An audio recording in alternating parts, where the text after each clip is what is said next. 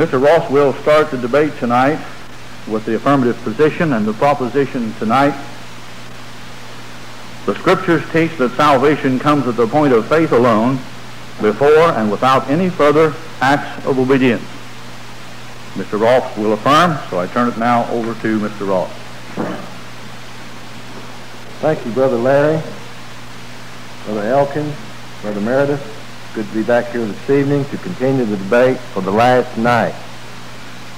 And I always like to remind people, if you have the patience and endurance that sometimes these debates put upon all of us, please stay till the last speech is over, and even to Mr. Varner's closing remarks, because I don't really think a debate is completed until it's completely well-rounded that way.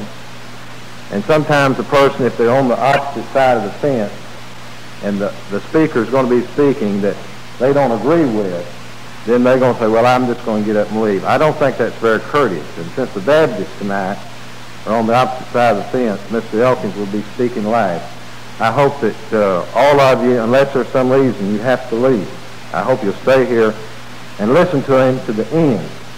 Because if you're not here for the purpose of investigation and to put things out on the line to be tested, then you should not be here for any reason. That's why we're here. Try to be honest, try to be open, and even though these clashes exist, I think that, well, if the truth, I've heard this illustration, if the truth is rubbed, it'll only shine the brighter. And I hope that one, or it could be possible that we're both wrong, but I don't know about both of us being right. But I'm sure that if we're rubbing the truth of the Bible will stand on its own. I know that. So please observe that courtesy to the closing speaker. Now, a mention was made last night about the advertisement in the newspaper, the word alone being left out. Well, let me make it clear again about Baptist position on salvation by faith. The Baptist position on salvation by faith, whether we use the word alone, whether we use the word faith, or whether we use the word salvation, it's always salvation by grace through faith alone. If I say I'm saved, I mean I'm saved by faith alone. If I say I'm saved by faith, I mean I'm saved by faith alone. So we don't shy around the word. It's just an inadvertence or some unexplainable mistake that might leave it out because it was written into the proposition. But so far as my knowledge was concerned, I signed and only saw one thing, and that was the proposition that I returned, and the word alone was in it. Now, what appears in the newspaper reflects nothing that I had anything to do with. And I certainly wouldn't sign a proposition that had a word in it to debate and then think that I could leave it out of a newspaper ad or something and sneak by with it. Why, I debate and I catch those things, and if they're any significance, I try to use them. Now, he put up a chart last evening about Sam Morris, and a quote from Sam Morris. I just really wonder if the man has the original tract or paper that Sam Morris is quoted from. I'll not hold him responsible if he doesn't, because actually Sam Morris is not on the proposition in this debate. But one time I called for it, or it was volunteered to me or something, and I got it. And I read it, and I found out that all this quoting of Sam Morris I've been hearing for years was a complete distortion. It's lifted completely out of context, and I want to read you just a little bit so that you'll see it.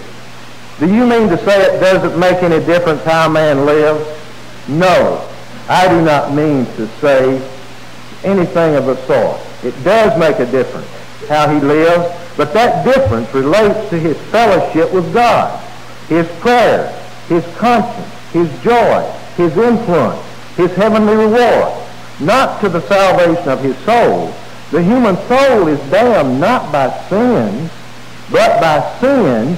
One sin, the sin of distrust or disbelief in Christ.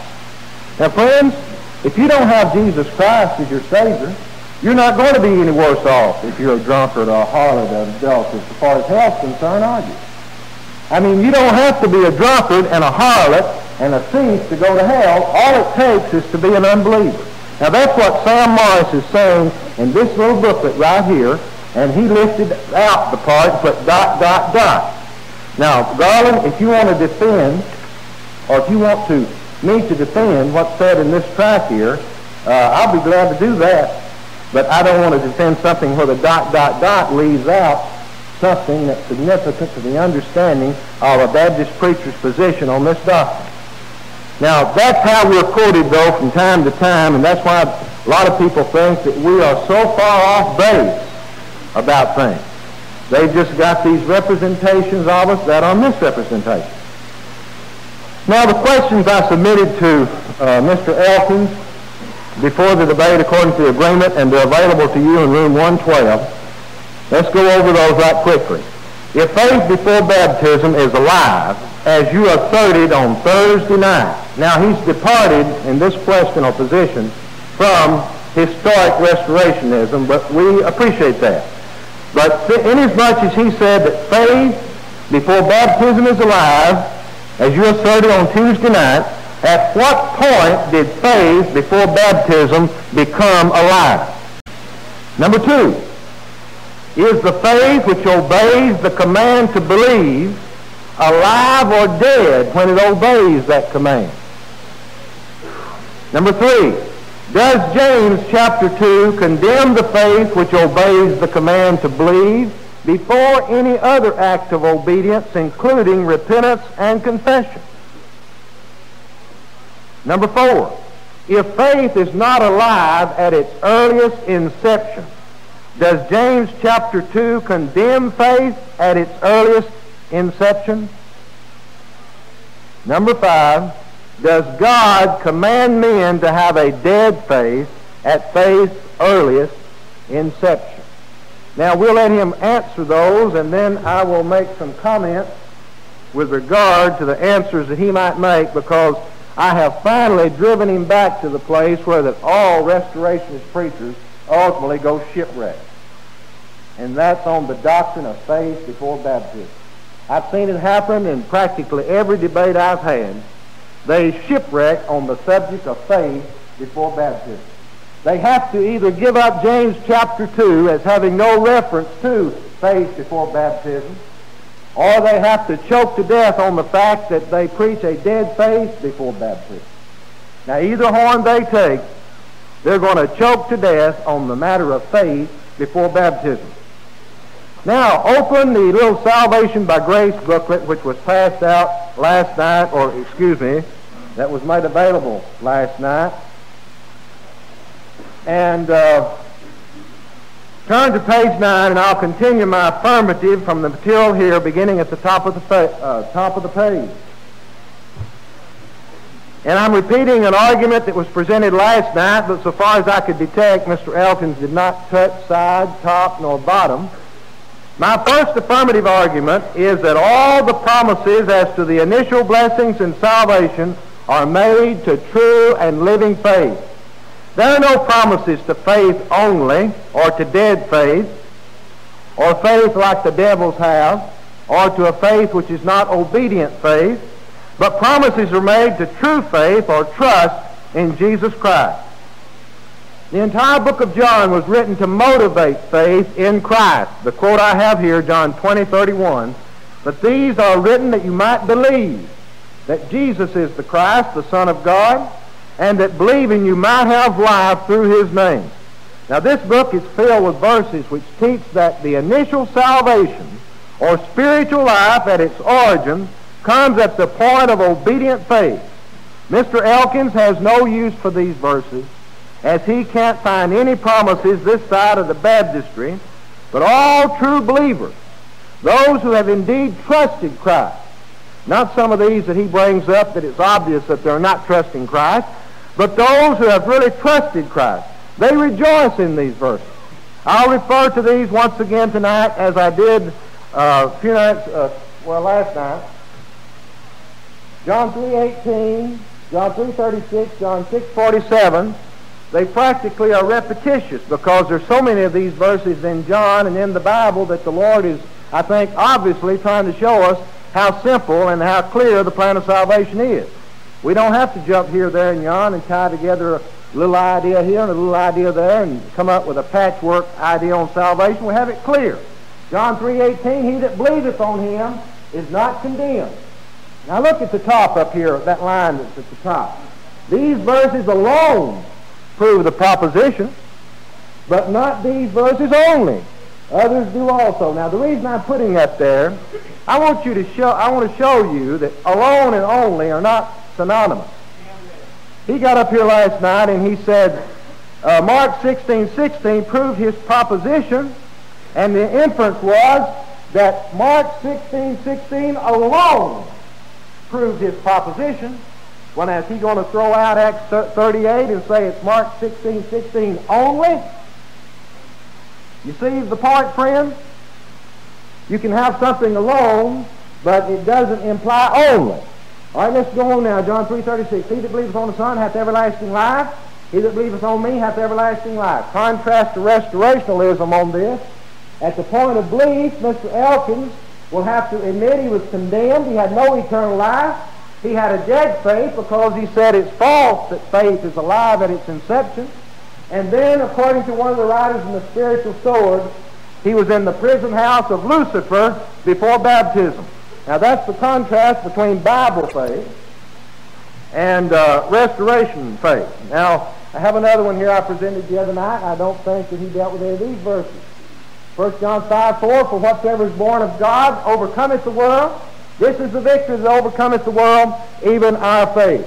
1 John 5:1, whosoever believeth that Jesus is the Christ is born of God. And J.D. Bales, one of their brethren, says, faith is really a work, the highest work, for by it man gives himself.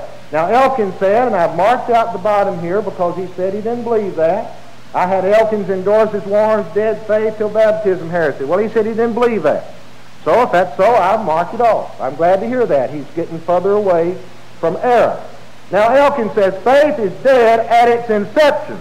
That was last night. So we want to know, Mr. Elkins, since it's alive before baptism and it's dead at its inception, we want to know when it comes to life. You can tell us that, I'm sure. Now look at this one here. Gus Nichols proves faith before baptism is not dead faith.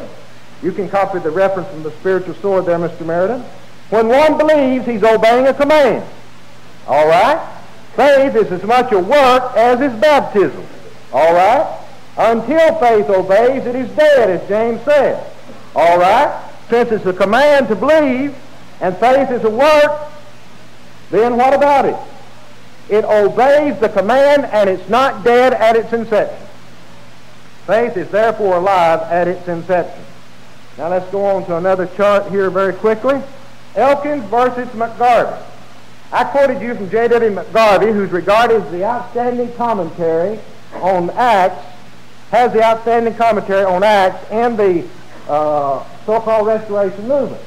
Now Elkins here versus McGarvey, and in the Spiritual Sword he's called a Restoration giant. That's why I put him a little bigger than Mr. Elkins over here.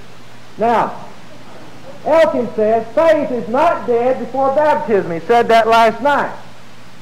McGarvey says on page 210 in his commentary on Acts, faith is dead until the believer is immersed.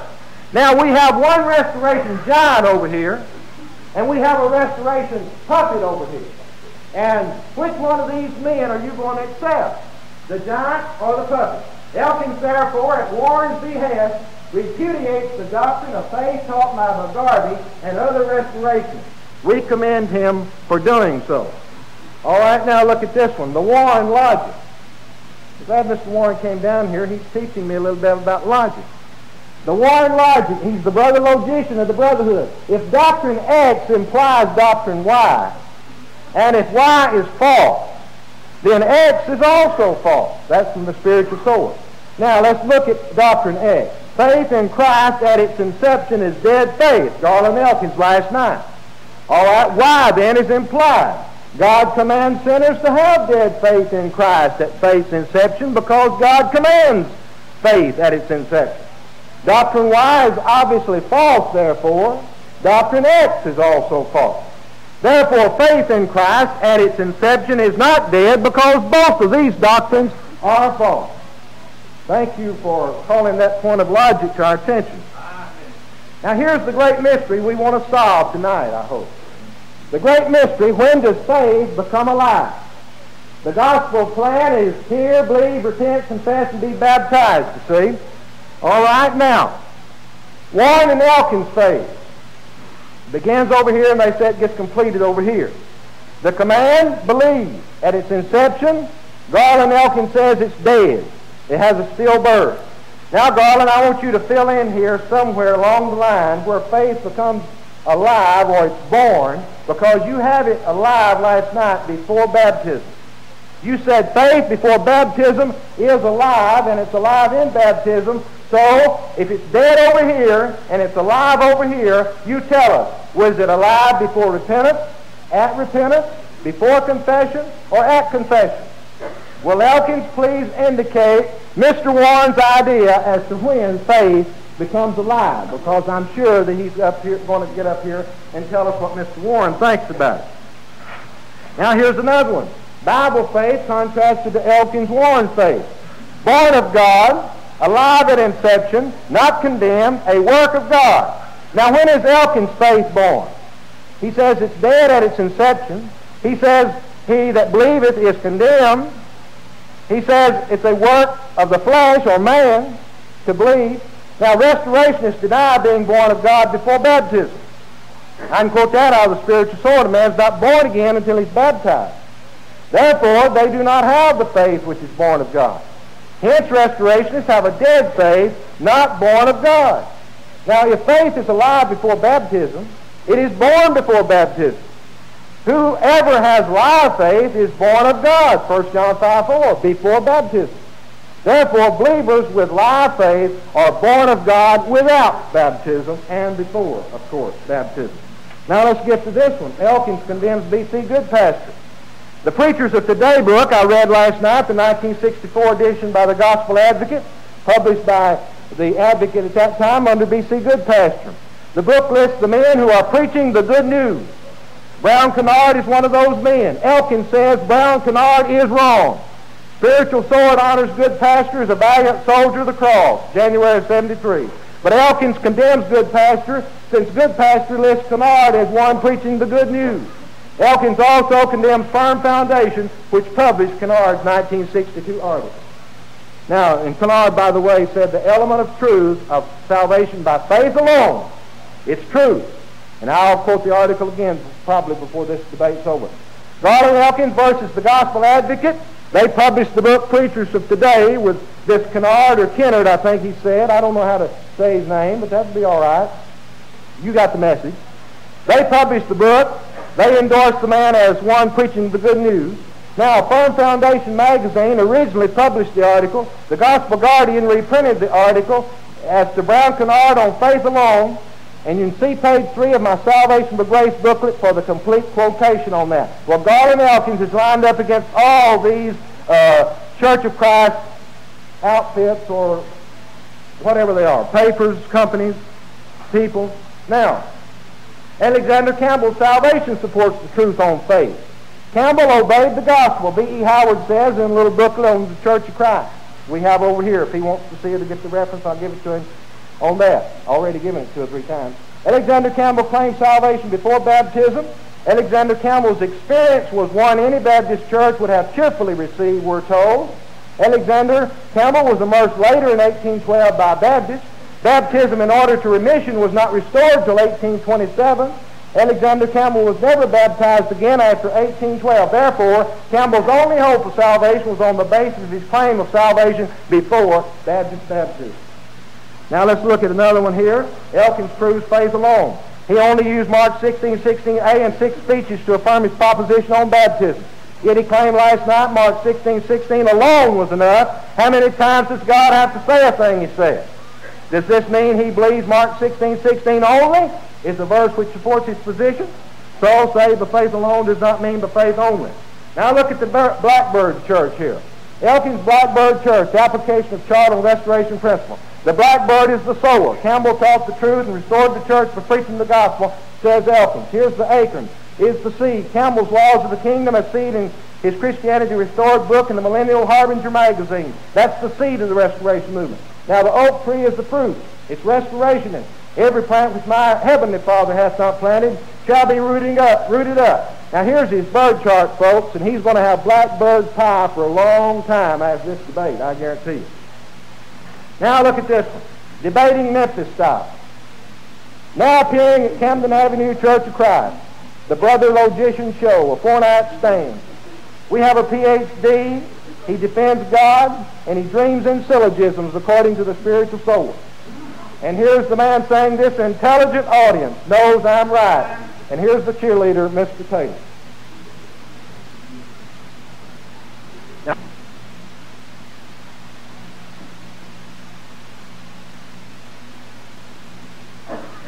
gentlemen moderators, Mr. Ross, and ladies and gentlemen, it is a pleasure to be here before you again tonight. And I would suggest that in this particular speech, Mr. Ross has at least made an effort to say something about the Bible, and so therefore I think perhaps this is his best speech. But at the same time, I would kindly and yet definitely say that his speech is very easily answered. I'd like to have chart number 80. The issue in this debate as regards Mr. Ross's proposition. Now, the issue is not, are men saved by the grace of God? Titus 2:11, for the grace of God that bringeth salvation hath appeared to all men. Now, if the grace of God were the only thing involved, that would teach universal salvation. But there are conditions. The very next verse says that, if I wanted to take the time to quote it. Well, it's not, are men saved by faith? Now, I mentioned the synecdoche, where a part is put for a whole. Romans 5:1 is an example. Therefore, being justified by faith, we have peace with God through our Lord Jesus Christ. There's not a word there specifically said about repentance. And yet my opponent believes that repentance is necessary. And so it is not an issue, are men saved by faith? But what is the issue? Well, here it is. The issue is, when are men saved by faith? Hebrews 11:30, by faith the walls of Jericho fell down after they had been compassed about for 7 days. Now, when are men saved by faith? One, before that faith leads them to any act of obedience at all. That's what my opponent really affirms. Two, or after that faith has manifested itself in obedience to the Word of God. Now, you know that I've contended all the way that it must be obedience. Two, by what kind of faith are men saved? Number one, by dead faith. Number two, by living faith. Chart number 81. All right, now my task as a negative speaker is, number one, to show that the argument or arguments which Mr. Ross introduces, and of course if indeed he even introduces an argument, actually is this. I just suggest that it is to show that the arguments which he will introduce or does introduce does not prove his, Mr. Ross's proposition. Number two, to set out negative arguments which prove his, that is Mr. Ross's proposition to be false. Chart number 82. Now the fourth of Elkins' negative arguments. Number one, 6 basic negative arguments will be set out. Number two, any one. Now it doesn't take 6 of them. Any one of these 6 arguments will define Ross's proposition. Number three, any one of these arguments will refute Ross's proposition. Number three, but I, Elkins, will establish, prove all 6 of them. Now on the next 2 charts, these 6 basic arguments will be listed. Then each one will be discussed in detail. All right, number one, the arguments listed. Since Ross's proposition implies that salvation is by a dead faith, I, Elkins, will show that salvation is by a living faith. Number two, since salvation is in Christ, I will show that one does not believe into Christ. I'd like to have that passage. I've called for it before. It hasn't been forthcoming. Does not believe into Christ, but is baptized into Christ. All right, number 3, I will show that the force of the Bible use of the figure of speech, synecdoche, which puts the part for the whole, proves Ross's proposition to be false. 84. Number 4, I will show that, since Ross's proposition demands that there can be no such thing as a believer who is not saved, the Bible teaches that some believers are not saved. Number 5, since any proposition which implies a false doctrine is itself false, I will show that Ross's proposition implies false doctrine and is therefore false itself. Number 6, since any proposition which implies a logical contradiction is itself false, I will show that Ross's proposition implies a logical contradiction and is therefore false itself. Now remember, I've given 6, but any one of these 6 would be sufficient to refute Ross's proposition. Next chart. All right, question and argument number 1. What does it mean to say of faith that it is dead? And the Greek given here. Well, number 1, it means that it is destitute of life. Number 2, it means that it is without life. Now this is from Thayer on James 2:26, page 423 of his lexicon. Number 2, what about dead faith? Well, since it is without life, it is powerless, inoperative, unable to accomplish anything at all. Number 3, the conclusion. To affirm, as Ross does by implication in his proposition, that men are saved by dead faith is to affirm that which is false. All right, chart 86. And negative arguments number 1 regarding salvation by dead faith. 1, Ross's proposition stated, quote, the Scriptures teach that salvation comes at the point of faith alone before and without any further acts of obedience. Number 2, Ross's proposition analyzed. 1, the Scriptures teach. The Scriptures do not explicitly teach Ross's proposition. B, so if the Scriptures do teach this proposition at all, they must do it in the only other way possible. How is that? Implicitly. Number 2 of the proposition, that is continuing. Salvation comes at the point of faith alone before and without any further acts of obedience. All right, A. Salvation, remission of sins. B, at the point of faith alone before and without any further acts of obedience. And A under that. This affirms that salvation is by faith before and without any further acts of obedience. But B, since faith without works is dead, Mr. Ross's proposition affirms salvation by dead faith. And I've said that time and again. Now, a deadly parallel which answers what he said a few moments ago, destroys Ross's proposition. James 2:26. For as the body apart from the Spirit is dead, even so faith apart from works is dead. Thus a deadly. Notice this deadly parallel. Number 1, the body plus the Spirit equal a live man. Body minus the Spirit equals a dead man. Number 2, faith plus works equals a live faith. But faith minus works equals a dead faith. Now, friends, and I know there are many sincere Baptists who've never thought this thing through, Baptists teach salvation by a dead faith. Now, Ross's proposition teaches salvation by a dead faith, and it teaches it by implication. All right, the conclusion of Elkins' negative argument number 1. 1, if the Bible teaches that it is false that men are saved by dead faith, and if Ross's proposition teaches, either explicitly or implicitly, that men are saved by dead faith, then Ross's proposition is false. 2, the Bible teaches that it is false that men are saved by dead faith, and Ross's proposition teaches, by implication, that men are saved by dead faith. What is the conclusion? Therefore, Ross's proposition is false. Ross, my friend, is utterly defeated. The next chart. Now, Elkins' negative argument regarding salvation in Christ. Negative argument number 2. Now, in the outer part of that circle, we have all men. And then we have, in the next part of the circle, men out of Christ, but who are thus lost. And in the smaller circle, in Christ, we have it, men in Christ, thus saved.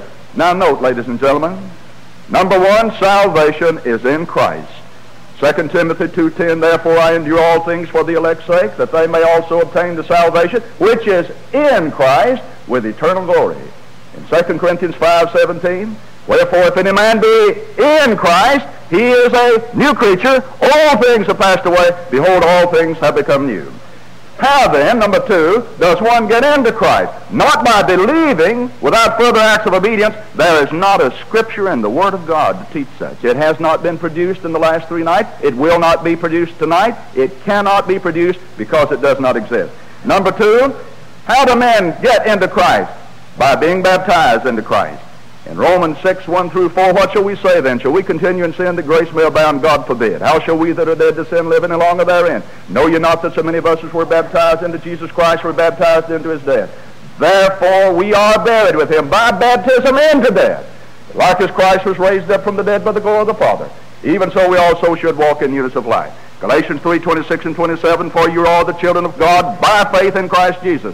How came them to be children of God by faith and in Christ Jesus? For as many of you as have, past tense, been baptized into Christ, have put on Christ. All right? We're baptized. Sinners are baptized into Christ. All right? Chart number 90. Men are baptized into Christ.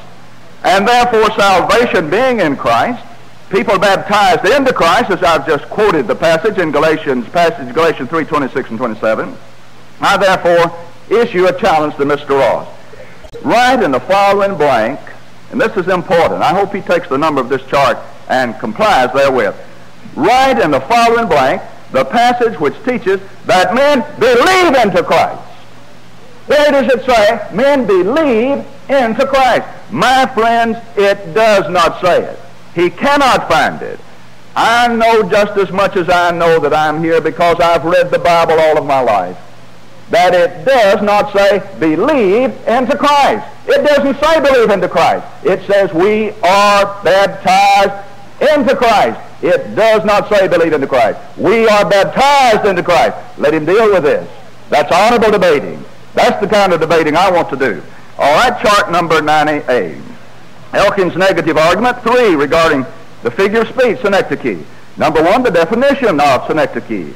Quote, a figure of speech by which a part is put for the whole, or the whole is put for the part, etc. Here's an example. A cowboy might say, I have 10 head of cattle. Now, do you believe that he is saying 10 head? Do you think he is saying that he has 1 head and there are 10 others out there? That there's some kind of floating around in the air? You know he is putting the part for the whole. Here's another illustration. The Bible says, quote, all the souls. Now note, souls of the house of Jacob, which came into Egypt, were 70. Now, all the souls. This is another example of it. Now in Romans, number 2, in Romans 5:1, I've already cited that. We are saved by faith, but it doesn't say a word about repentance, and yet this man contends that that does not eliminate repentance. Often people quote these passages, and I ask them, are you saying when you quote this passage that you're doing it to eliminate repentance? Well, they say, no, it doesn't eliminate repentance. It doesn't eliminate baptism. Repentance unto life. Repentance unto life. Now then, if some of these passages that he has cited, if they mean therefore he would have a man saved, since he teaches that repentance comes before faith, he would have a man he couldn't have any faith. Why, he knows that's a synecdoche. 1 John 2:23, he that confesses the Son hath the Father also. Mention all of the others in detail. 1 Peter 3:21, which also after true likeness doth now save you, even baptism. 3. Now what will Ross do in reply? 1, if he denies it, he faces one difficulty. If he admits it, he faces another. Number 90B. All right, note this. Not all believers are saved. Now, can Mr. Ross explain why? 1, the Bible plainly teaches that following believers are not saved. 1 John 8:30-44, John 12:42-43. Now, 2, what does Ross say about these? Believers of John 8:30-44, are they saved or not saved? Listen, he didn't check anything. Let him tell us, and we'll know then where he stands on it, as if we do not already. But second, believers of John 12:42 and 43 would not confess Christ. Jesus said, if you don't confess me, you will be condemned. I will not confess you before my Father. Let him tell us whether these believers of John 12, 42 and 43 were saved or not saved. Number 3, we challenge Mr. Ross to give proof of answers to 2 above. Now, why is one believer saved and another not? Or does he believe that all believers are saved? All right, then continuing. Elkins' negative argument 4 regarding believers not saved.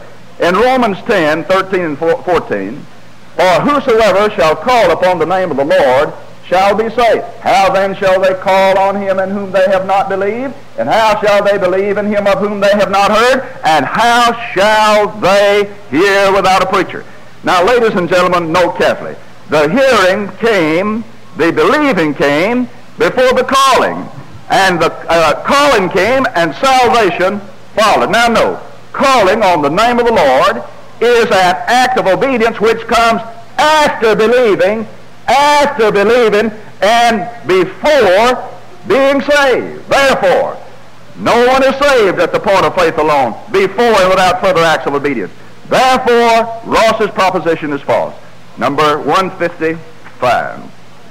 In verse 13, calling upon the name of the Lord comes before being saved. Verse 14, as I've quoted the passages, believing in Christ comes before calling upon the name of Christ. Therefore, what is the conclusion? Men are not saved at the point of faith alone, before and without any further acts of obedience, because calling on the name of the Lord comes after believing and before being saved. I wish he would call for that chart. I implore him. I think he owes it to you to deal with this matter. Therefore, of course, Ross's proposition is false. Now then, Elkins' negative argument, number 5. It is correct to say that of the Bible that it teaches everything it says explicitly and everything that its explicit statements imply. The Bible teaches both and only, explicitly and implicitly. 2, to say that the Bible teaches something implicitly is to say, if proposition X implies proposition Y, then it is false to say that proposition X is true and proposition Y is false. 3, apply the above to Ross's proposition. 1, if it is true that salvation comes at the point of faith alone, before and without any further acts of obedience, then it is also true that he who believes and is not baptized shall be saved. 2, yet Ross denies that. It is true that he who believes and is not baptized shall be saved. 3, therefore, it is false that salvation comes at the point of faith alone, before and without any further acts of obedience. And then chart number 94. Now you'll note this. Number 1, Ross's proposition in the debate implies that both haters of God are saved and are not saved. That's what the symbolism says. Number 2, it is false that haters of God are saved and are not saved. 3, therefore, Ross's proposition in this debate is false. Now, before my time is out, I want to answer his questions. And while I'm answering his questions, I want to suggest that I do have the original tract. And furthermore, what you said did not negate the very first part of it. Note that Mr. Sam Morris said, we take the position that a Christian sins do not damn his soul. The way a Christian lives, he can die drunk, he can die a liar, he can die a fornicator. We take the position that a Christian sins do not damn his soul. The way a man lives, what he says, his character, his conduct or attitude toward other people have nothing whatever to do with the salvation of his soul. And there's much more. For example, he says that all the sins he may commit, from idolatry to murder, will not make his soul in any more danger. Now, I believe Mr. Ross is better than his doctrine. If he believed this doctrine, it would be dangerous to live nearby. I don't think he practices the part of the doctrine that Sam Morris said he could, and I'm glad he does not. Ladies and gentlemen, there is perhaps no doctrine that could be discussed that is more dangerous and more repulsive to those who know the Bible and rightly divide the Bible than this. Now, in the last moment or so that I have, I want to continue then with chart 150. More on Elkins' negative argument, number 4. Please turn. more detailed analysis of John 8, 30 through 44. Number one, Elkins' argument stated. One, if Ross's proposition is true, then it is false that there can be a lost believer. Now this is self-evident. Two, but there can be a lost believer. John 8, 30 through 44, proved on chart 151. Three, therefore Ross's proposition is false. Number two, a detailed look at John 8, 30 through 44. John 8, 30, as he spake those words, many believed on him. But down in verse 44, he said to these people, ye are of your father the devil, and the lust of your father it is your will to do. All right? 1, John 8, 30, many believed on him. The word believed, and here's the Greek, as active indicative. This means that they actually believe. 2, on him. And then 3, in 16 and 18. And then note further, in John number 2, John 8, 44, he still said, ye are of your father, the devil. My friends, this is conclusive. If nothing else had been said in this debate, his proposition goes down, of course. And I'm hoping that he will pay some attention to this. And I appreciate the fact that tonight we're going to get more to the issues. That's the kind of debating I like to do. I believe that that's the kind of the debating that we should do. Thank you very much. Start my time. Oh, well, don't start my time. Sorry. Do a speech without any law. I'll get one call if I don't hush. You can start my time. Now, ladies and gentlemen, I like Garland. He's a likable fellow. I know I've said some hard things in the debate and all, but I'm sincere and honest when I say that he's a likable fellow. And I know that if you know him, you agree with him. And I don't like to browbeat or cudgel a man, but I must say, for the benefit of this audience, that he did not follow my speech. I'm in the affirmative. The negative speaker is to follow the affirmative speaker and to deal with the arguments that he presents. Now, I could follow him in all these charts and go right down the line and refute the chart. He's already flashed several of them up here during the course of the debate, and I have commented about some points about them, but I'm not going to get drug off of the route that I've laid out for myself. But now, I really think that the reason Garland has not followed my speech is he just can't deal with the material that's presented at the moment, so he has to come up with what he calls a Brown and Serve speech. And so he has these charts that all these fellows here, Mr. Warren, Mr. Meredith, the young Taylor man, and Mr. Varner, and anybody else that's here that's happening, they get together and they put all this so he'll have something to say when he comes to the platform. And even when he's in the negative, I thought surely when he got the negative he'd pay attention to some things I was saying. But he didn't deal with the arguments I presented. He didn't deal with the charts. And he didn't even read and answer the questions publicly. Well, that was for your benefit that he could have done so. He wrote them down and handed them to me. That's all right. But I thought at least he'd want you to get his answer to them since I gave the question out. But he's really got himself in a jam with these questions. I don't know if he wrote the answers or Mr. Warren. I have an opinion. I didn't really look when it was going on, but I have an opinion. But I don't want to be too hard on Garland, but I must present the facts. Now, this is the kind of debating that's going on. And young Mr. Taylor here, he's the one that writes these articles about them and tells them how great they are in the spiritual soul. He talked about the great fellowship with the Sublime Three at a conference, and he just, I'm telling you, it's a mutual admiration society that you wouldn't believe unless you read the spiritual soul. And then Garland pats Taylor on the back and says what a great writer he is for some broadcast, I think World Radio, that he works for. Well, now that's the kind of debating that we're getting here, and I'm sorry that it's that way, but such as it is. Now let's go on to something else here. James Bales on repentance. This is from the spiritual soul, and I'm presenting this because it eats right into the hands of my affirmative. Repentance is the change from I will not to I will. It is the change of mind which results in the redirection of life. Now that's his definition. He says we need to repent and accept Christ in order to be new creatures in Christ. Now that sounds like Baptist doctrine to Baptists. But let's go on here and consider something. Hence, restorationist faith, which precedes repentance, does not accept Christ. Now you see that? They put faith before repentance. They put faith before repentance. Now a lot of Baptist people don't understand this because we teach the Bible, repent and believe. But they put faith before repentance, and here's what this man says. Repent and accept Christ in order to be new creatures. So, restorationist faith, which precedes repentance, does not accept Christ. Now, do you see it? And he's got it right here on the answers to these questions. I want to read these to you.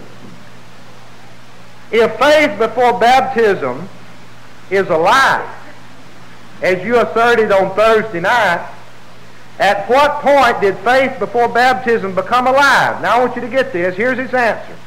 At its first act of obedience, repentance. You see, even his faith is not obedience because it's dead and it's not obeyed. The first act of obedience is repentance. He says the faith before repentance is dead. Listen to this. Is the faith which obeys the command to believe alive or dead when it obeys that command? All right, now here's the command. Believe. Now, a man responds and he believes. Is it dead faith or living faith? Here's his answer. Faith without works is dead. So that man who obeys the command to believe and he doesn't have any other works, he says faith without works is dead, quoting James chapter 2, as if James 2 condemned a man for obeying the Lord and believing. God commands a man to believe, but Elkins says when he obeys that command, he doesn't have any works yet, and so James chapter 2 condemns him for believing. That's the spiritual sword being turned on him, Brother Larry, the Bible. The spiritual sword piercing him right through, like I had it drawn on the picture the other night, just piercing him down. I said that he's going to choke on faith, and he's choking on it right now. Does James chapter 2 condemn the faith which obeys the command to believe before any other act of obedience, including repentance and confession? Get this. It simply recognizes it as dead. So the faith Mr. Elkins had before repentance, James chapter 2 recognizes the faith he had as dead. He admits it. He admits that James chapter 2 recognizes the faith he had before repentance as dead. Well, he agrees with me then. That's what I've been saying all along, that the man preaches a dead faith. And he's been denying it.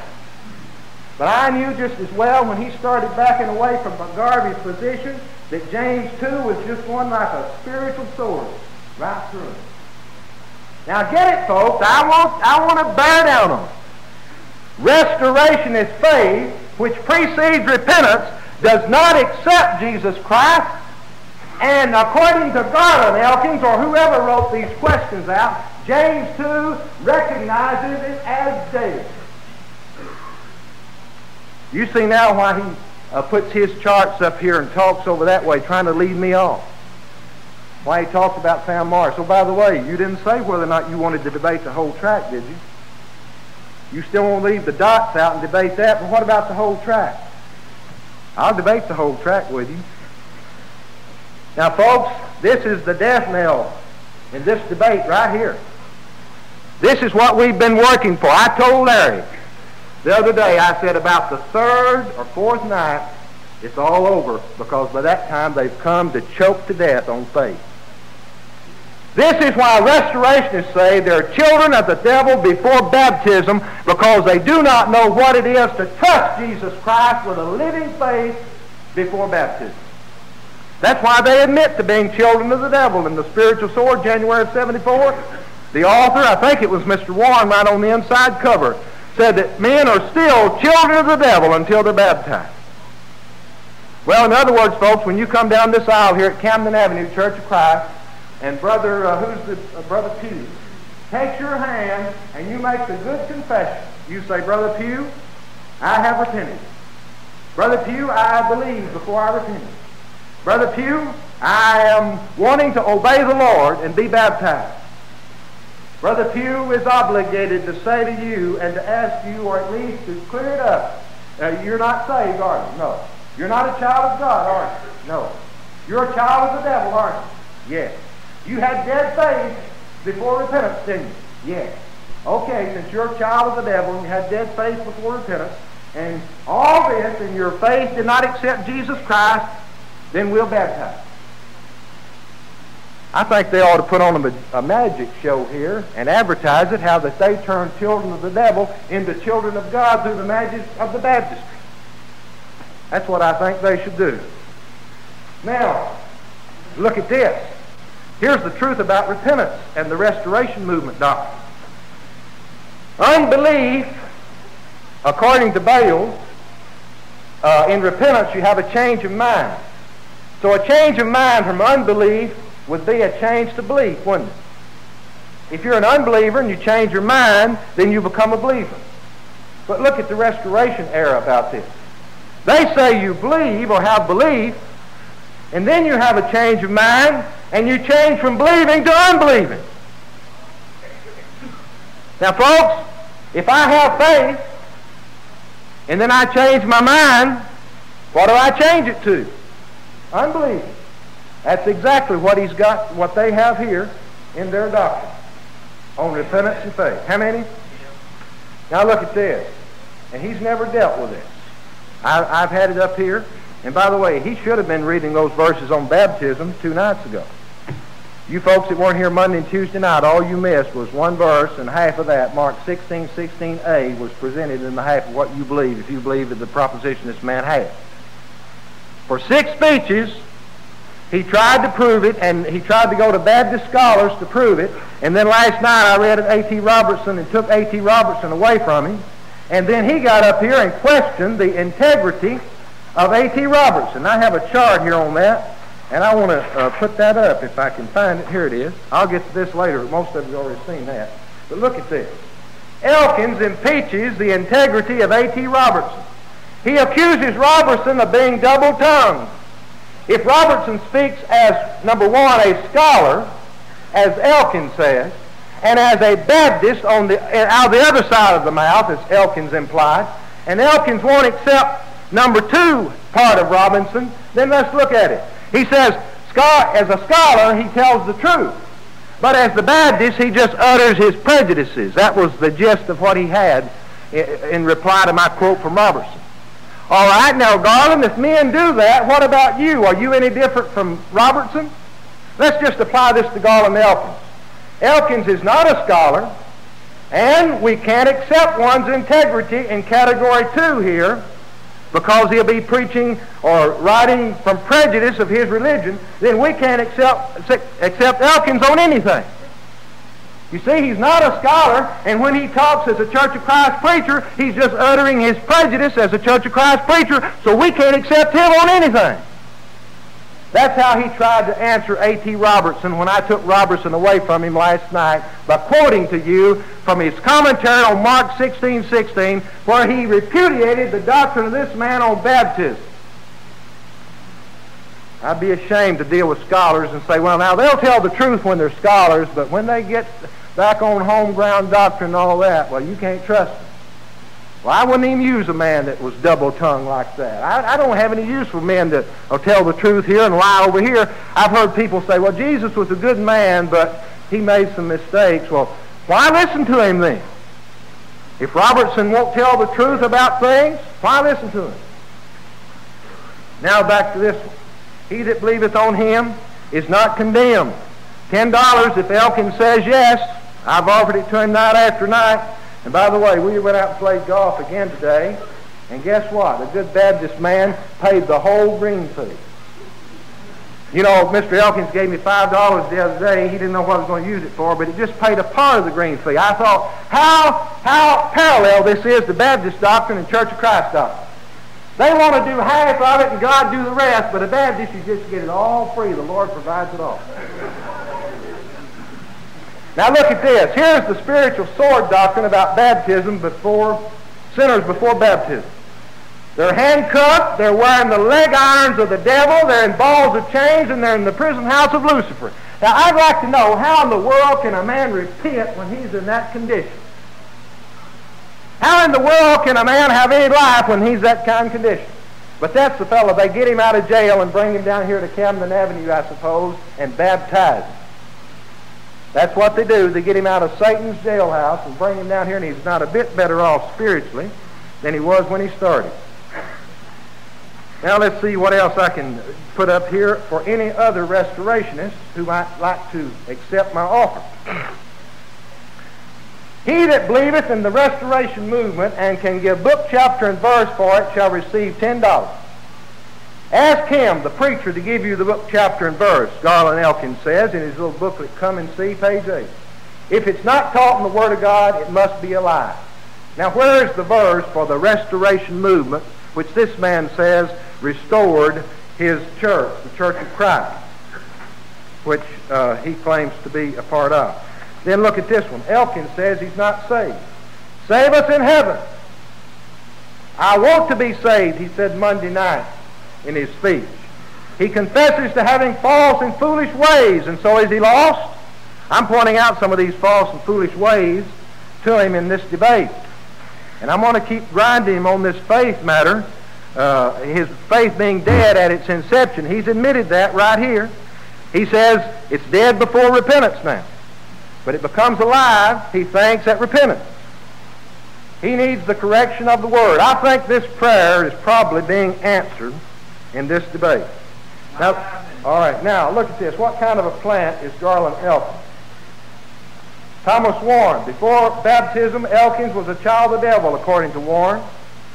Now in the Bible, children of the devil, they equal the seed of the devil. That's in Matthew 13. They're the children of Satan. They're the seed. Number 3, Elkins teaches that seed planted produces after its kind. What then is Garland Elkins?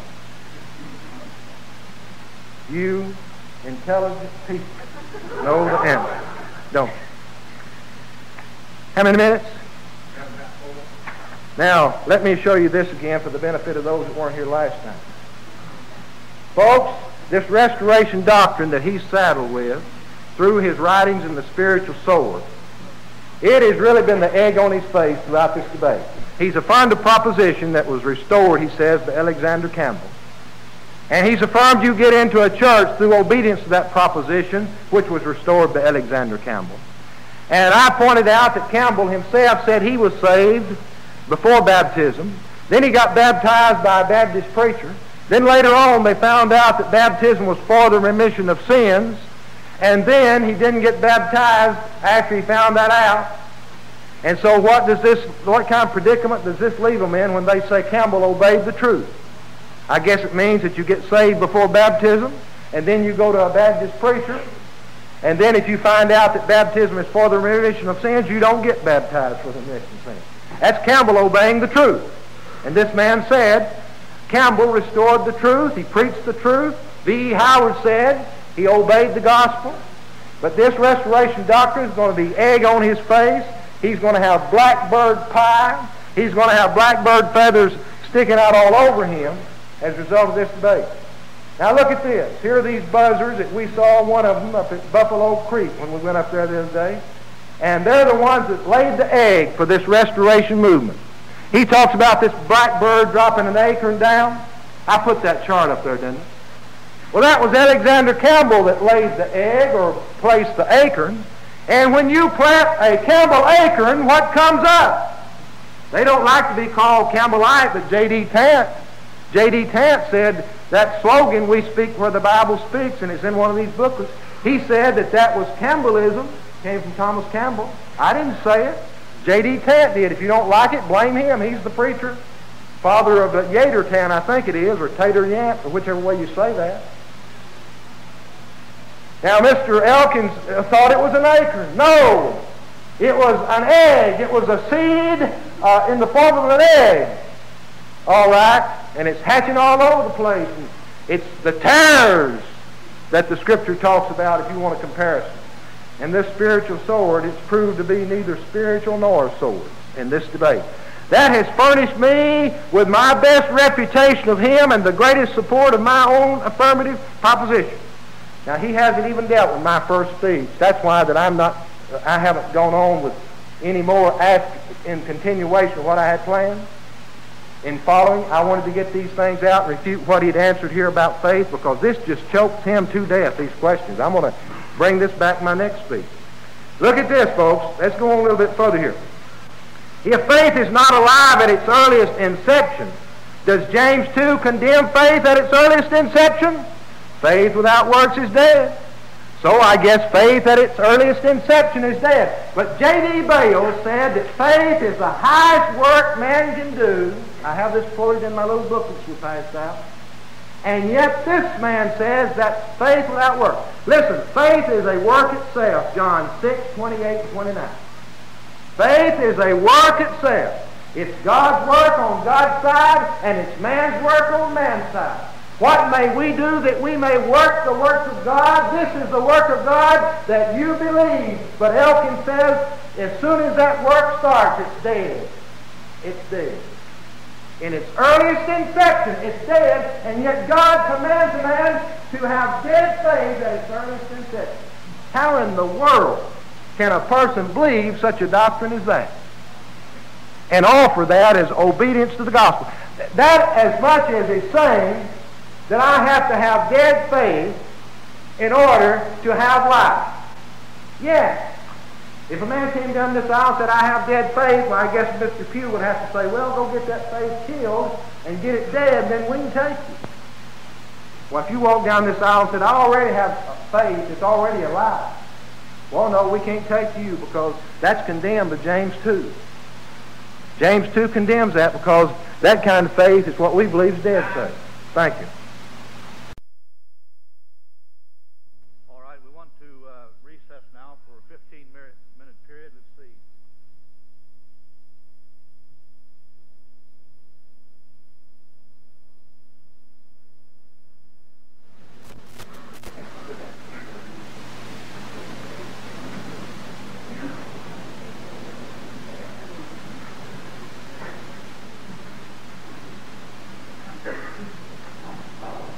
All right, we'd like to continue. Gentlemen, are you ready? All right. It is now time for the negative speaker, Mr. Elkins. I turn the platform over to Mr. Elkins. Mr. Moderators, Mr. Ross, ladies and gentlemen, it's a pleasure to be here again to speak in denial of the affirmation that you have just heard. And I'd like to call for a deadly parallel chart that I have introduced before, because it answers everything that he said. Now I want you to know, for as the body apart from the spirit is dead, even so faith apart from works is dead. James 2:26. Now listen, that's Bible teaching. Now thus, this is the deadly parallel. A body plus a spirit equal a live man. But the body minus the spirit equal a dead man. In Acts 9:39, about Dorcas, the Bible said, while she was with us. Now, something had left that body, but that was a dead body. And listen, friends, you could come no nearer riding, for example, a dead horse to a river than you can ride a dead faith to heaven. Now, my opponent preaches a dead faith. He can say anything he wants to, anytime he wants to. But that's exactly what it amounts to. Now, the Bible teaches faith plus works equal a live faith. Faith minus works teaches a dead faith. Now, Mr. Ross teaches salvation by a dead faith. He teaches, in fact, his proposition affirms such. A dead faith. Faith plus works equal a live faith. Faith minus work equal a dead faith. Mr. Ross teaches salvation by a dead faith. Therefore, Ross's proposition teaches salvation by a dead faith by implication. Now, ladies and gentlemen, again I say, that answers everything that he had to say on that. Now, he made you think, tried to make you think that he had answered that, but you know what's been discussed in this debate. This will go into the book. You can read it for yourself. All right, can we have the next chart? Notice on this particular chart, in John 8, we have this continuation of John 8:30 shows that some believers are lost. Now, if John 8:30 through 44 teaches that Jesus addressed, now notice, as children of the devil, those who had already believed on him, then there can be such thing as a lost, but notice, a lost believer. A lost believer. But in John 8:30 through 44, Jesus teaches, the Bible teaches, Jesus addressed as children of the devil those who already believed on him. Believed on him. All right, number 3. Therefore, there can be such a thing as a lost believer. There can be such a thing, and we have Bible example of it in the very words of Christ as a lost believer. Now note, number 1, the argument is valid. Number 2, the premises are true. Thus, the conclusion is true. Thus, premise 2 of the argument on chart number 150 has been proved. Thus, Ross's proposition is false. The next chart. On John 12:42 and 43. Now, on that matter of dead faith a few moments ago. Now, Jesus, it is said of these people that they believed on him, but they had a dead faith. A dead faith. They would not confess him. Jesus said in Matthew 10:32 and 33, if you will not confess me, I will not confess you before my Father which is in heaven. These people believed on him. They would not confess him. They would not confess him. Therefore, we have an example here of some believers, but this faith was a dead faith. Now, that's the kind of faith that he is advocating. Now, note in John 12:42, many believed on him, but because of the Pharisees, they did not confess it. But, notice, negative, imperfect, in contrast to the punctiliar belief. That is, they kept on not. They kept on not believing on him. Now, it'd be interesting for him to tell us whether they can be saved or not, whether they were saved or not. Let him tell us about John 12:42 and 43. I brought it up a number of times. He has never told us about it. Now, note. 1, here are believers, as, of course, to express the fact as such, that did confess their faith. But remember, those who deny Christ will be denied by Christ. Matthew 10:32 and 33. Now note further. They love the glory of men more than the glory of God. But if a man love not the Lord Jesus, let him be anathema, the Bible says in 1 Corinthians 16:22. And so therefore we've discussed that. But now John 12:42 and 43 shows that some believers are lost. Here's the proof of it. I've mentioned it, but let's get it down so you can see it. 1, if John 12:42 and 43 teaches that some believers, notice, kept on not confessing Christ, then there can be such a thing as a lost believer. 2, John 12:42 and 43 teaches that some believers kept on not confessing him. Therefore, note this, there is such a thing as a lost believer. Let him deal with John 12:42 and 43. Now then, an argument which refutes Ross's proposition. 1, if Ross's proposition is true, then it is false that there can be a lost believer. All right, number 2, but there can be a lost believer, and I've just proved that from the Bible. John 12:42 and 43, and proof on chart number 152. What is the conclusion, ladies and gentlemen? Therefore, Ross's proposition is false. Therefore, it is clear beyond any shadow of doubt that Baptist doctrine is false. Now, there are many honest people who are in the Baptist church who do not know about these things, haven't thought about them. But Baptist doctrine is false, and friends, of course, you should renounce it. But again, Ross's statement turns back on him. 1, if faith is alive from its very inception, then there can be no such thing as dead faith. 2, if there can be no such thing as a dead faith, then there can be no such thing as a lost believer. But there can be a lost believer, and I've just shown that. John 8:30 through 44, John 12:42 and 43. Number 4, therefore. Now listen. Therefore, there can be such a thing as a dead faith. Therefore, it is false that faith is alive from its very inception. James 2:26. Now note, first, this argument is valid. 2, all the premises are true. And 3, the conclusion, of course, is true. But now note again on Romans 10, 13 and 14. How much did he say about that? For whosoever shall call upon the name of the Lord shall be saved. How then shall they call on him in whom they have not believed? And how shall they believe in him of whom they have not heard? And how shall they hear without a preacher? Now notice this argument. I know that you can understand it. I hope that he'll deal with it. Notice, hearing, believing, and then comes the calling, but they're still not saved. Hearing, believing, calling, saved. Hearing, believing, calling, saved. Now note, calling on the name of the Lord is an act of obedience, which comes after believing and before being saved. I tell you, friends, this debate will end. This man will not even mention this scripture by way of taking it up and trying to analyze it. Now then, he is obligated to do it, but he won't do it. I do not believe. I hope he proves me wrong. Now note, therefore no one is saved at the point of faith alone, before and without further acts of obedience. Therefore, Ross's proposition is false. But again, more on Elkins' negative. Note verse 13. Calling upon the name of the Lord comes before. You know, just like the other night, when we were talking about the fact, he that believeth and is baptized came before shall be saved. Well, it's the same thing here. Calling upon the name of the Lord comes before one is saved, before being saved. In verse 14, believing in Christ comes before calling upon the name of the Lord. Now, what is the conclusion? Therefore, men are not saved at the point of faith alone, before and without any further acts of obedience, because calling on the name of the Lord comes after believing, but comes after believing and before. Where does calling come?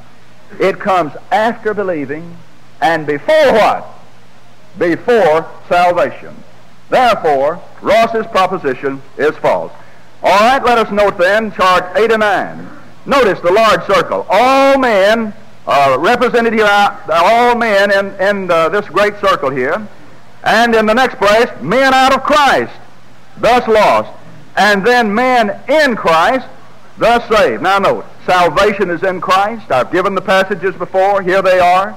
And number 2, the question, how then does one get into Christ? Now, not by believing, without further acts of obedience. Listen, ladies and gentlemen, I have begged, I have pleaded, I have implored, I would do anything that's right to get him to find the passage that says that a sinner believes into Christ. Where is the passage that says that? Where is the passage?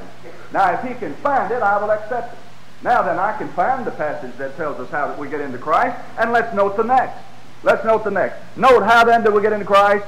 Not by believing without further acts of obedience. There's no scripture for that. But at the same time, but by being baptized into Christ. Romans 6, 3 and 5 through 5, Galatians 3, 26 and 27. But the next chart.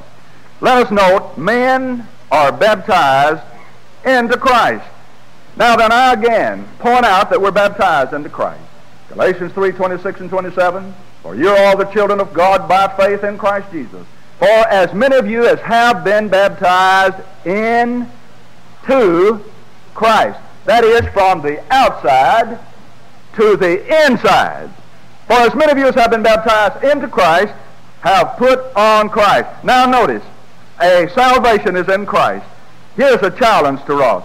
Let him write in the following blank the passage that teaches, the passage which teaches that men believe into Christ. Now, if he can do it, if he can find it, if he wants to end this debate and go back to Texas early, well, then let him do it.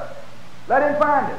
Listen, ladies and gentlemen, there have been men trying for years, and they cannot find it. Now then, let's have the next chart.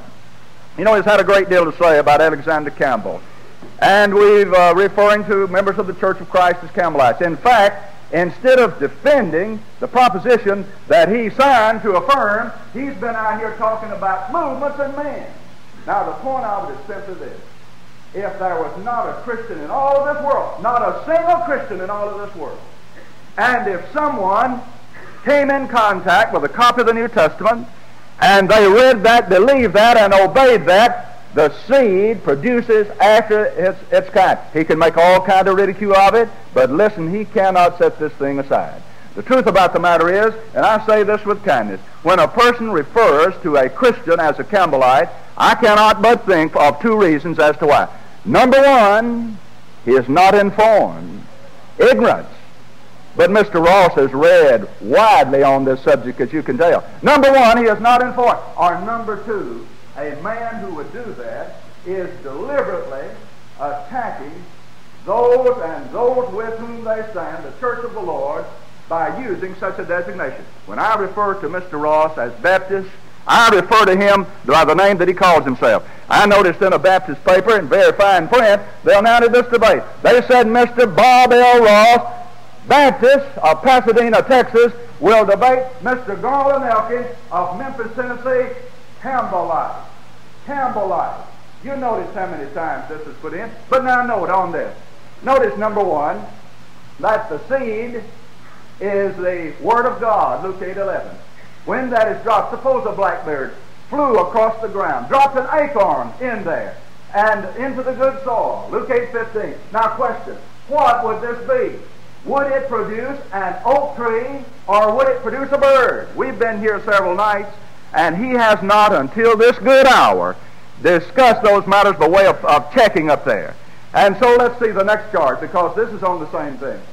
Notice on the next chart, that's the power of the Word and the restoration principle. Now, Mr. Ross, please answer. Please answer. The plant which results from the seed, the Word of God, is a child of God or a child of the devil. Now then, note, Luke 8:11, the seed is the Word of God. Now, what does the planting of the seed of the Word of God result in? A child of God or a child of the devil? Now then, the seed of Jones, what would that result in? Would that result in a child of Smith, or would it result in the child of Jones? Now, will Mr. Ross dare to honestly answer these questions, or will he continue to misrepresent the restoration principle? And then let us take the next. On this chart, as we continue with this matter, let us note the power of the seed.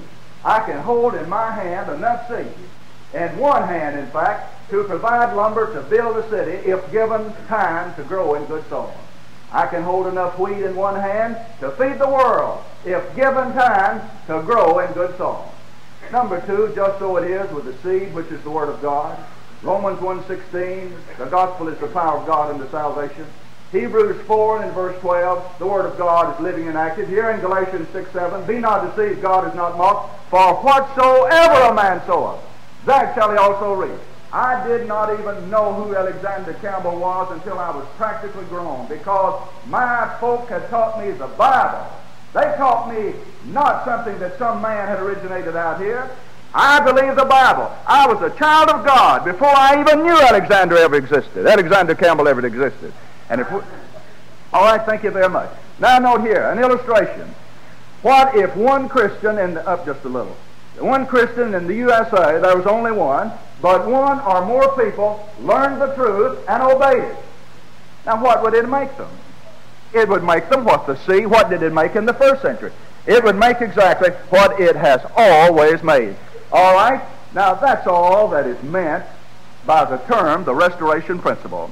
Now I want to get something also into this discussion. I want to read a statement from Mr. Ross's book, and it's on page 86, and it's under Campbellite Interpretation Refuted. He says, and I'm quoting, "It is not difficult for a born-again believer to understand that baptism has nothing to do with the saving of the soul." And then again on page 97, and he says, yes, Baptists truly believe that the person who trusts Christ and is baptized shall be saved, and we also believe that the person who trusts Christ and has not yet been baptized shall be saved. Now, ladies and gentlemen, I want us to look one more time at this particular chart. The Bible teaches us that salvation is in Christ. In 2 Timothy 2:10, therefore I endure all things for the elect's sake, that they also may obtain the salvation which is in Christ Jesus with eternal glory. All right, the Bible says we are baptized into Christ. Now, he could live as old as Methuselah if that were possible, and he could never find where it says we believe into Christ. If he would only take up that point, I beg him to take up that point. Why is he so fearful of that point? It says we're baptized into Christ. It says we're baptized into Christ. Galatians 3:26 and 27 says, "For you are all the children of God by faith." But where? In Christ Jesus. Now, how came them to be children of God by faith in Christ Jesus? For as many of you as have been, past tense, have been baptized into Christ. Ye are what? Children of God by faith. Where are you children of God? In Christ Jesus. How came you to be children of God? For as many of you as have been baptized into Christ have put on Christ. If he would merely tell us how to get into Christ and cite the verse that says that we believe into Christ. Now, he had a great deal to say about the fact of faith and when it was dead and all of those kind of things, but remember this, friends, that he teaches repentance comes before faith. Now, if that be true, he would have a man born again before he ever believes. But in Acts 2:36, when Peter said, "Therefore let all of the house of Israel know assuredly that God has made that same Jesus whom you crucified, both Lord and Christ," then he, if he is a typical Baptist, teaches that repentance follows in the next verse, where they said, "Repent and be baptized, every one of you, in the name of Jesus Christ, for the remission of sins, and ye shall receive the gift of the Holy Ghost." Now listen, he cannot clear up these contradictions and blunders and absolute rejection of the truth of God except by one way. Now, he suggested, for example, that he had no ill will toward me, or words like that, though he said I'm the devil, worse than the devil, a puppet and all of that, but I certainly have no ill will toward him. I think that he could be a man who could do tremendous good if he would be baptized into Christ. Obey the gospel. Be baptized into Christ. Now then, if he tells me you need to believe into Christ, let him produce the passage. The Bible says in 1 Thessalonians 5:21, "Prove all things. Hold fast that which is good."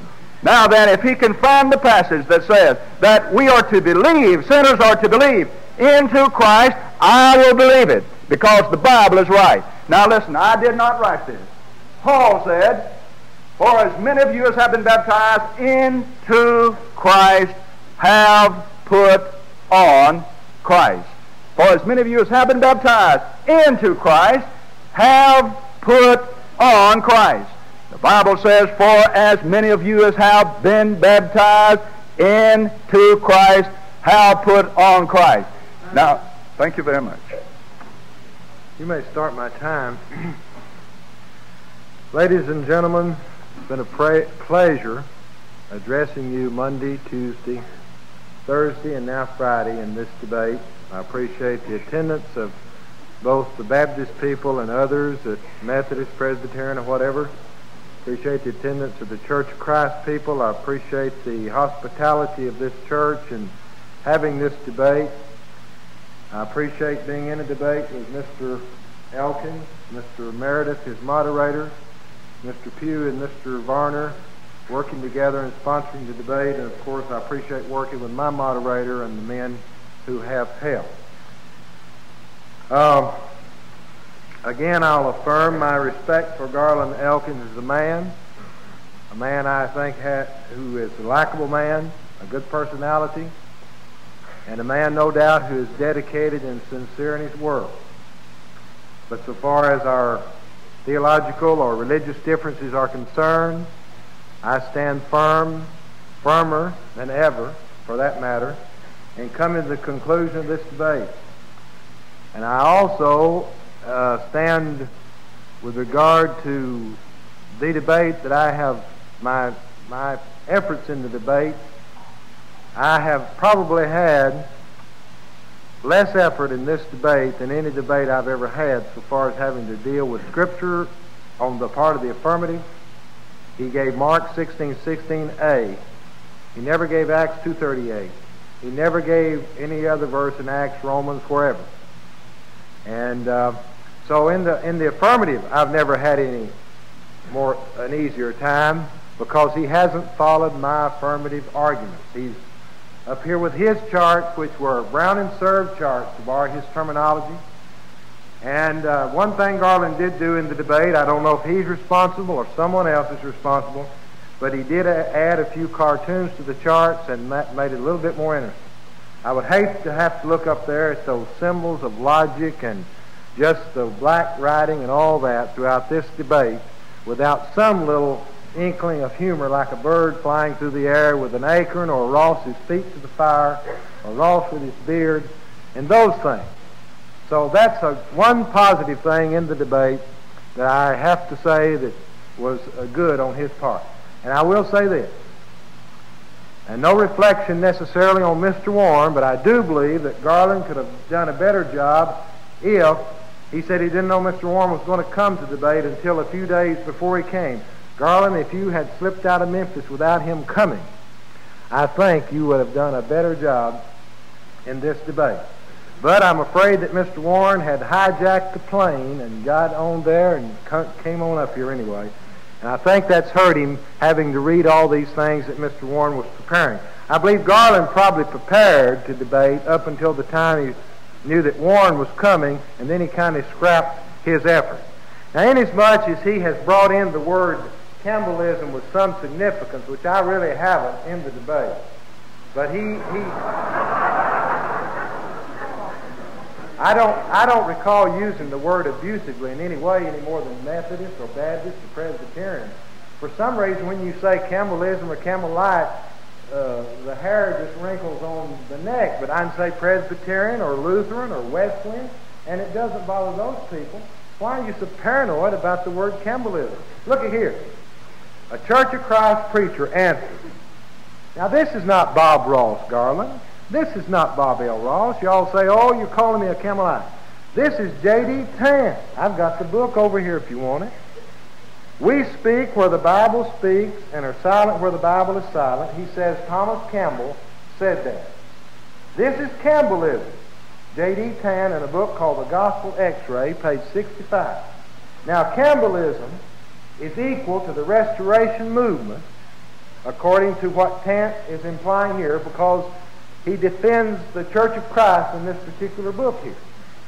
And Garland and Allen Hires and Roy Devers and Rubel Shelley and all these men say that the Restoration Movement and the Church of Christ are the same thing. So when you're baptized into Christ, you're baptized into the Restoration Movement according to the Spiritual Sword magazine.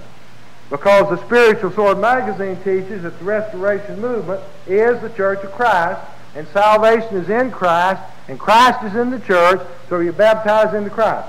Now, he said that he would like to baptize me, or I could do great good if I were baptized.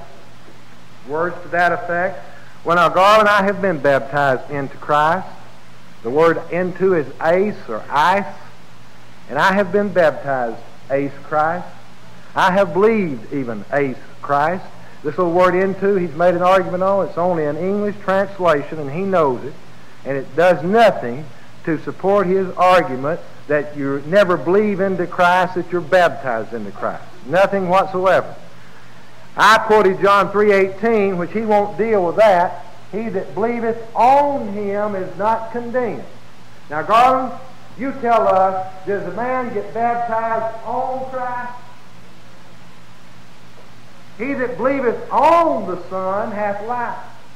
Does a man get baptized on Christ? You see, you can't get baptized on Christ, so how are you going to get on Christ? Come on now, think about it, folks. He that believeth on the Son is not condemned. He that believeth on the Son hath life. He that believeth on the Son hath everlasting life, and you can't get baptized on it.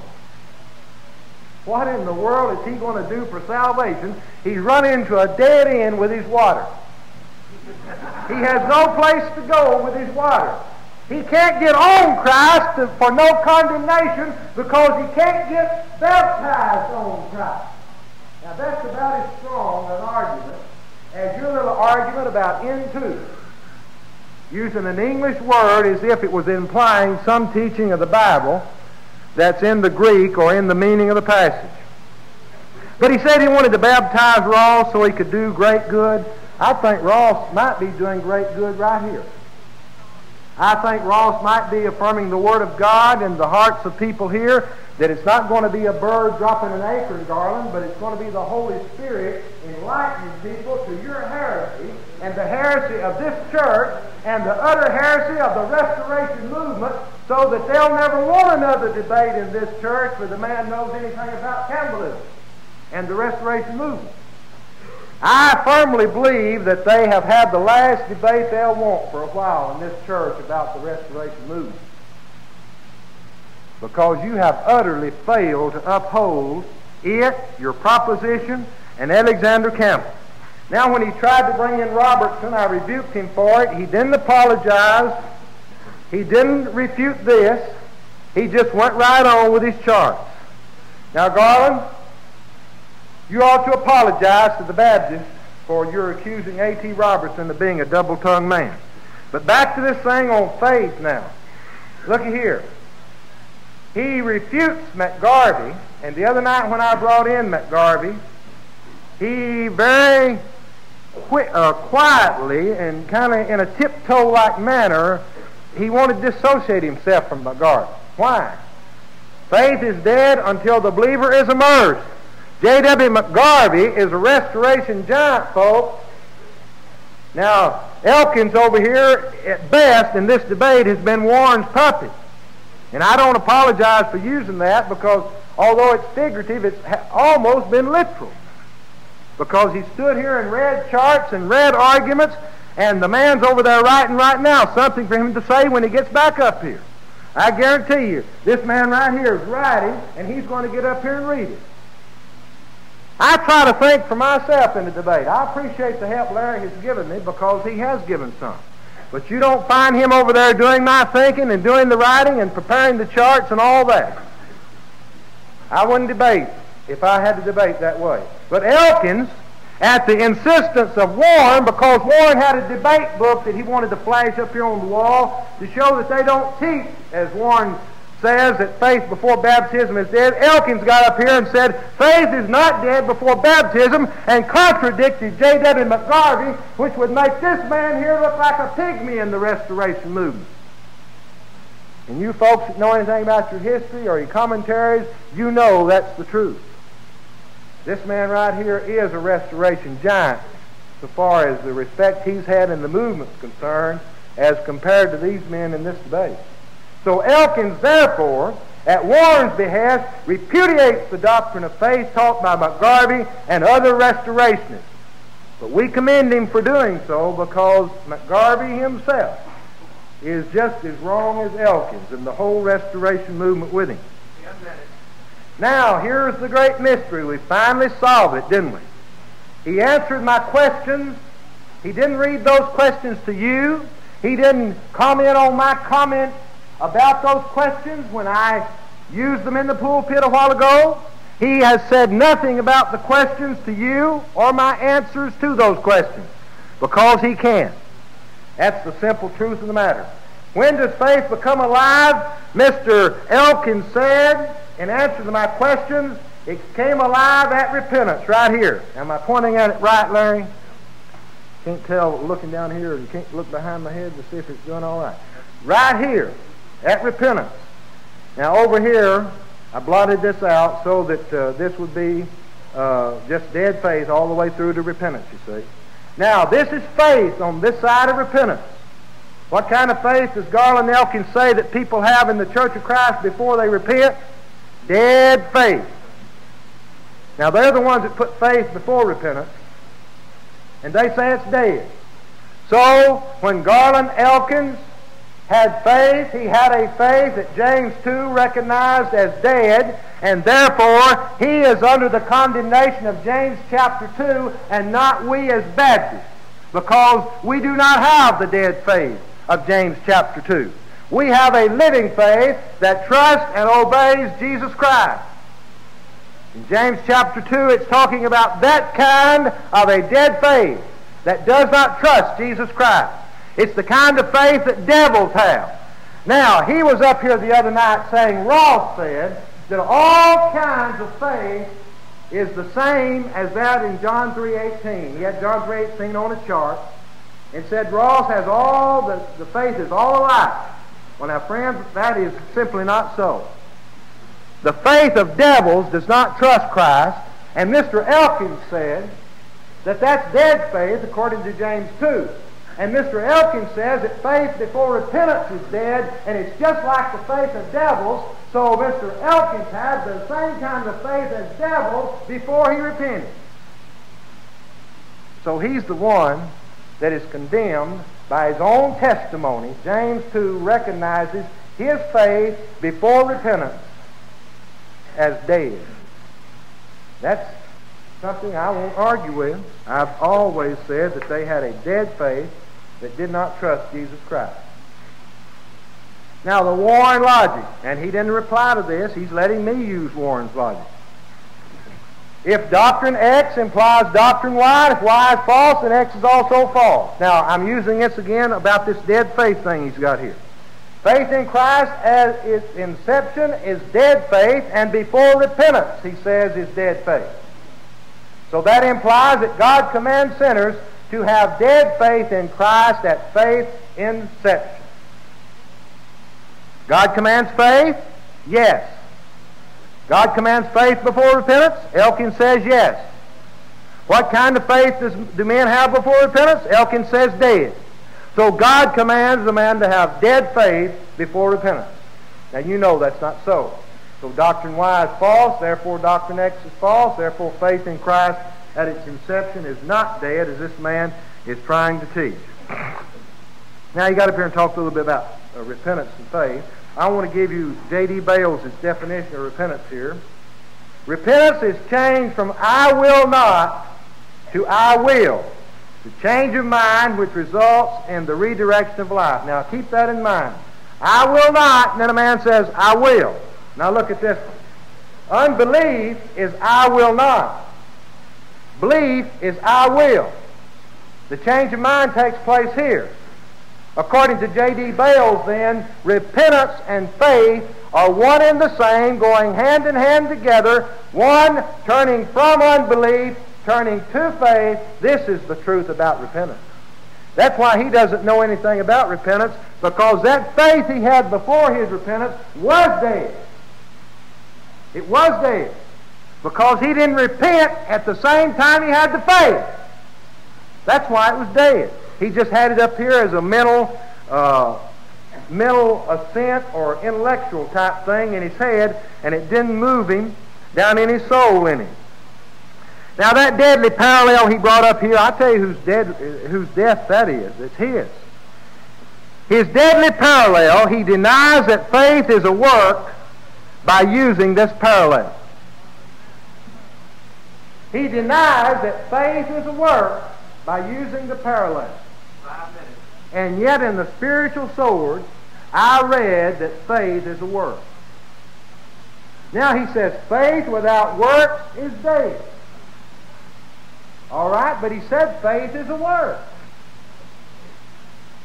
Now how can you have then faith without works is dead, Mr. Elkins, if faith is a work? Faith itself is a work. Don't you believe faith is a work? Is it a living work or a dead work? I believe it's a living work. This is the work of God that you believe. All right, if it's the work of God before repentance, as he puts it, if it's the work of God that you believe before repentance, as he puts it, then it's not a dead work. It's a living work. But he says faith before repentance is dead. You better come back to McGarvey's position, because I don't know but that's not a little bit easier to defend. Turn over my restoration booklet to page 25, and I said I brought this for correction purposes. Well, if I pay tribute to Garland and Warren's arguments, I'll have to change this. If I stick with the Restoration historical position, I'll have to leave it as is. But on page 25, right in the middle of the page there where I start these syllogisms or whatever, look at this. Faith is a work, spiritual sword. But faith before, now scratch out baptism and put in repentance, because that's what Garland said. We have to change it now. I've scratched it out of mine. Faith before repentance is dead. Hence, faith is a dead work before repentance and should be repented of, according to Hebrews. All right, let's go to the next one. Scratch out baptism there. Restorationists teach that faith before baptism, scratch out baptism, put in repentance. Faith before repentance is dead. Garland Elkins. Restorationists say they have faith before repentance. Hence, Restorationists have a dead faith before repentance. Let's go on down. Thomas Warren says the word dead means inoperative, without power, without any force at all. A dead faith is powerless. It cannot bring salvation to the lost man. But Restorationists teach that faith before repentance again is a dead faith. Hence, Restorationists have an inoperative faith without power, without any force at all, a dead faith which cannot bring salvation to the lost man. All right, go on further. Restorationists teach that dead faith is the same kind as the faith of devils. But Restorationists profess to have a dead faith before repentance. Hence, Restorationists have the same kind of faith as devils. Then the last one, James 2:20 and 26, condemns dead faith, and Garland Elkins bore witness to that on answering the question. But Restorationists profess to have dead faith before repentance. Hence, James 2:20 to 26 condemns the dead faith of Restorationists. Turn to page 31. Down at the bottom of the page, which horn will Elkins take? Down to page 31 at the bottom. What kind of faith does God command before, scratch out baptism and write in repentance? Is it living, obedient faith, or dead faith? Before repentance, God commands faith. What kind is it? Dead or alive? If he says living, obedient faith, then faith before repentance is not the dead faith of James 2, you see. If he says dead faith, then God commands men to have the dead faith which is condemned in James 2. So he's just moved it back from where McGarvey had it at baptism. He's just moved it back in his little plan of HB, CRB, or whatever. 1 minute. All right, look at here, 1 minute. This chart here, the Blackbird chart. Now, folks, he's got this restoration principle idea up here, but he never has applied it. He never has told us who the bird is. He never has told us anything about this tree. He wanted to know if it's a tree or a bird. Well, folks, if you plant an acre and you're going to get a tree, anybody knows that. I don't have to answer that. But is that tree your restoration movement? Is that seed your restoration doctrine? Is this bird that dropped the seed Alexander Campbell? Who is the bird, Mr. Elkins? We want to know. Tell us who the bird is. I believe he'll have to say it's Alexander Campbell, because he's already said he taught the truth and restored the church by the preaching of the gospel, and yet the man never in all his life was baptized for, in order to, the remission of sins. That was discovered after he was baptized in 1812 by a Baptist preacher. And he hasn't defended Campbell's baptism, Campbell's gospel, Campbell's restoration movement at all, and yet that's what he said about it.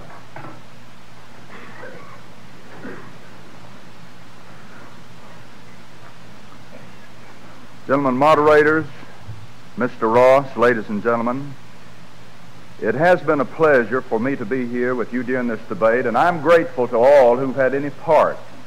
This congregation, Brother Varner, Brother Pugh, and I'm grateful to Brother Noel Meredith, an excellent Bible student, for being my moderator.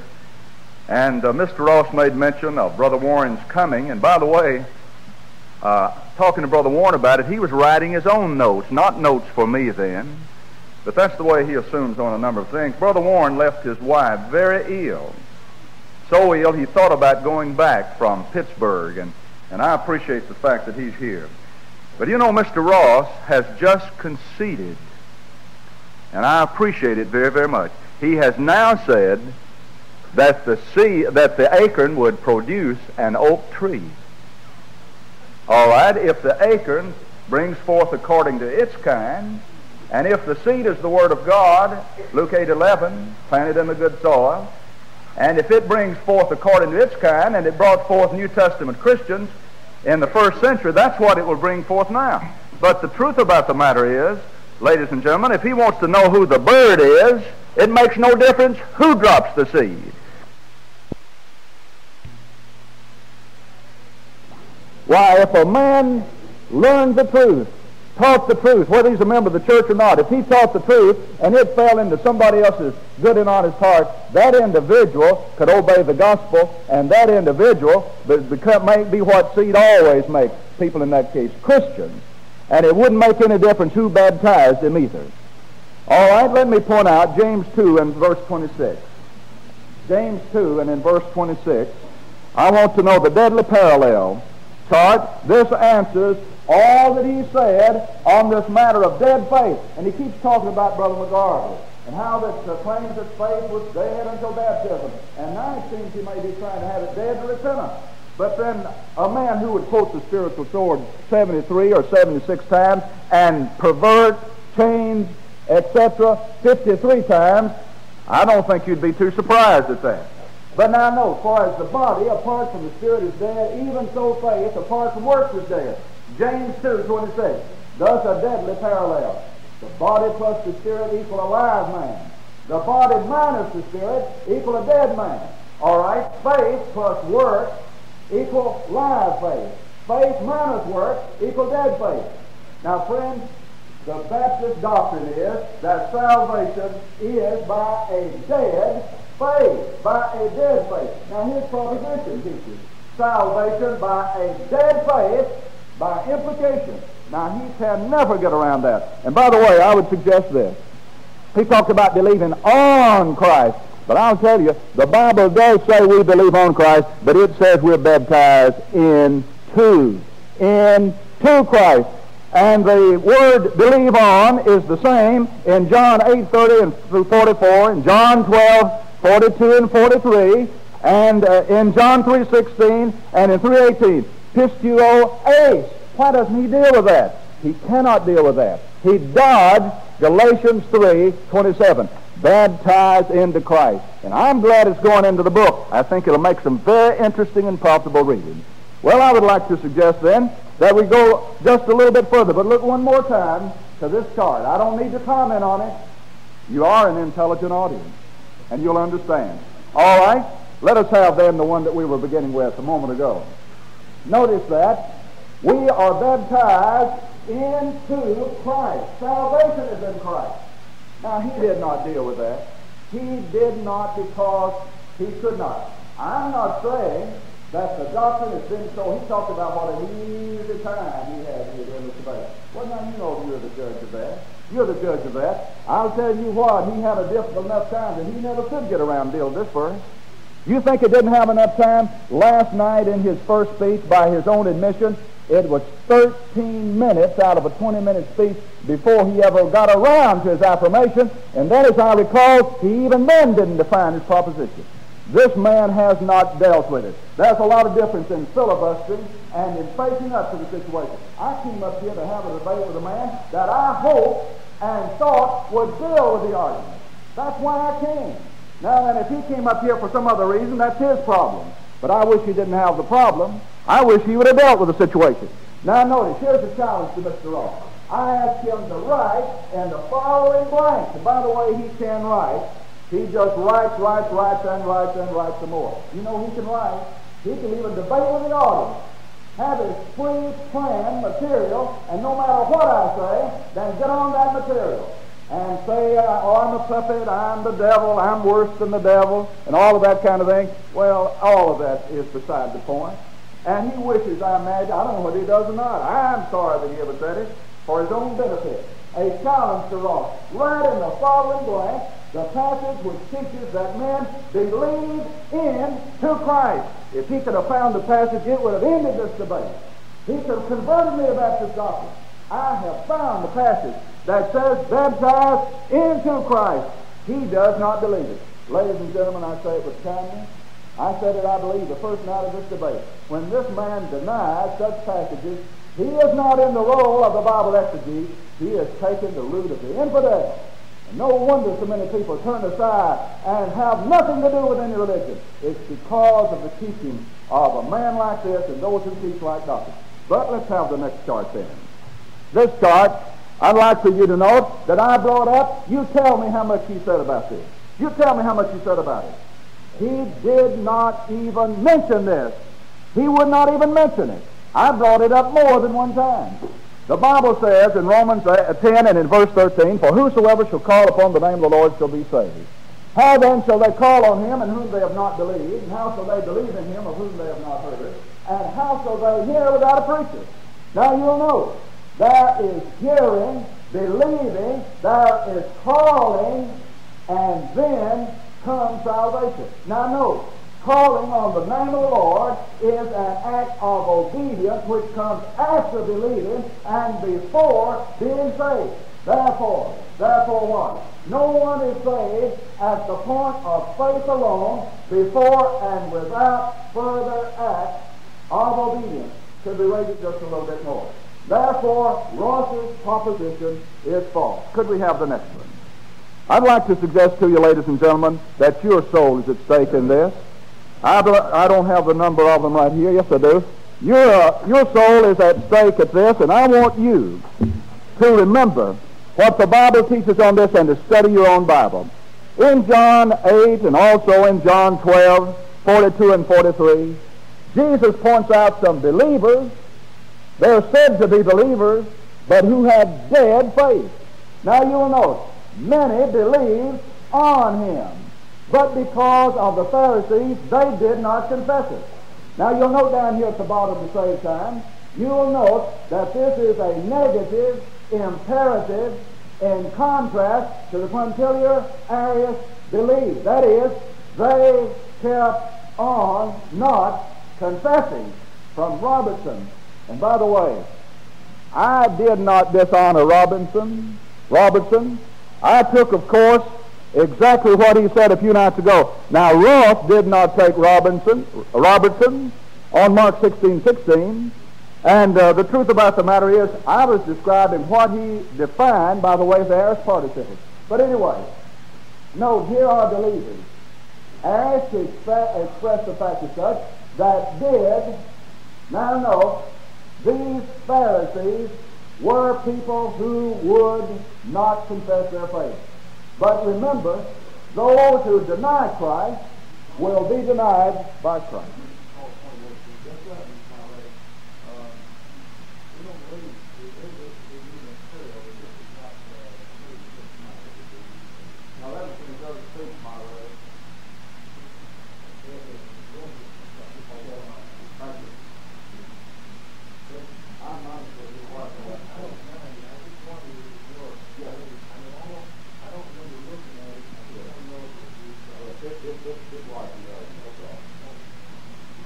All right, thank you very much, and this time I appreciate a point of order.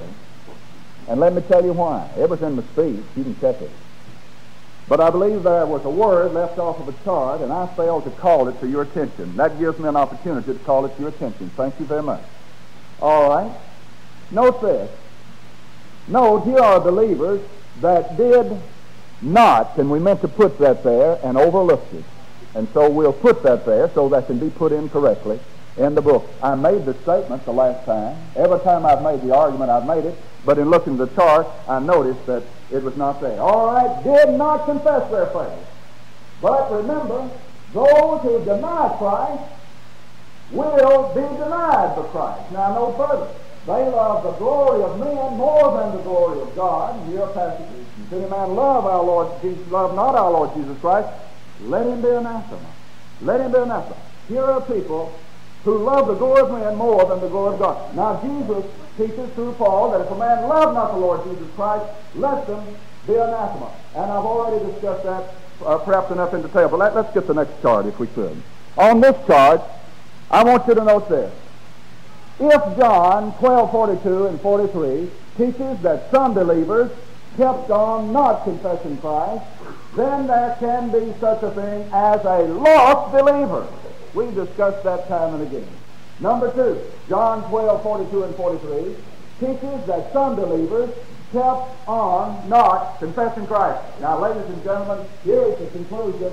Therefore, there can be such a thing as a lost believer. I don't know how many times I would have to say that. He had somewhat to say about the fact that that I spent my speeches in the affirmative on Mark 16:16. But, ladies and gentlemen, isn't it amazing that the truth is so powerful that that one verse eliminated, repudiated, denied, and forever exposed his doctrine?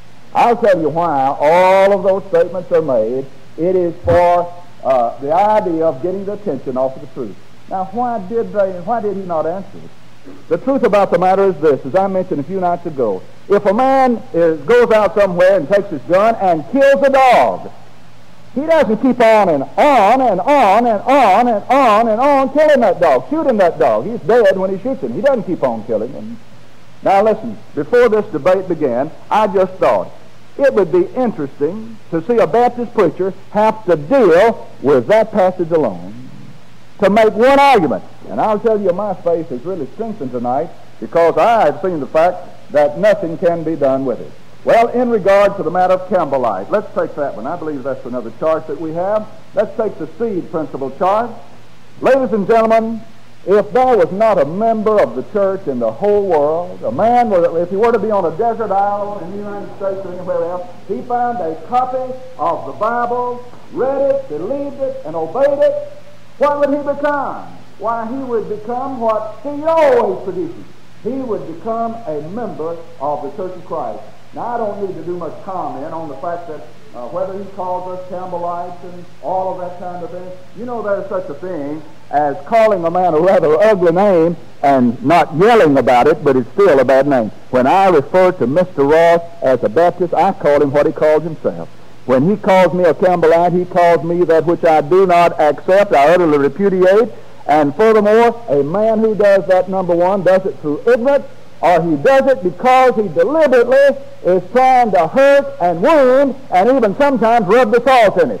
But ladies and gentlemen, my prayer is, he talked about my prayer in Memphis, my prayer for him is, Lord, be merciful. Hopefully he knows not what he does.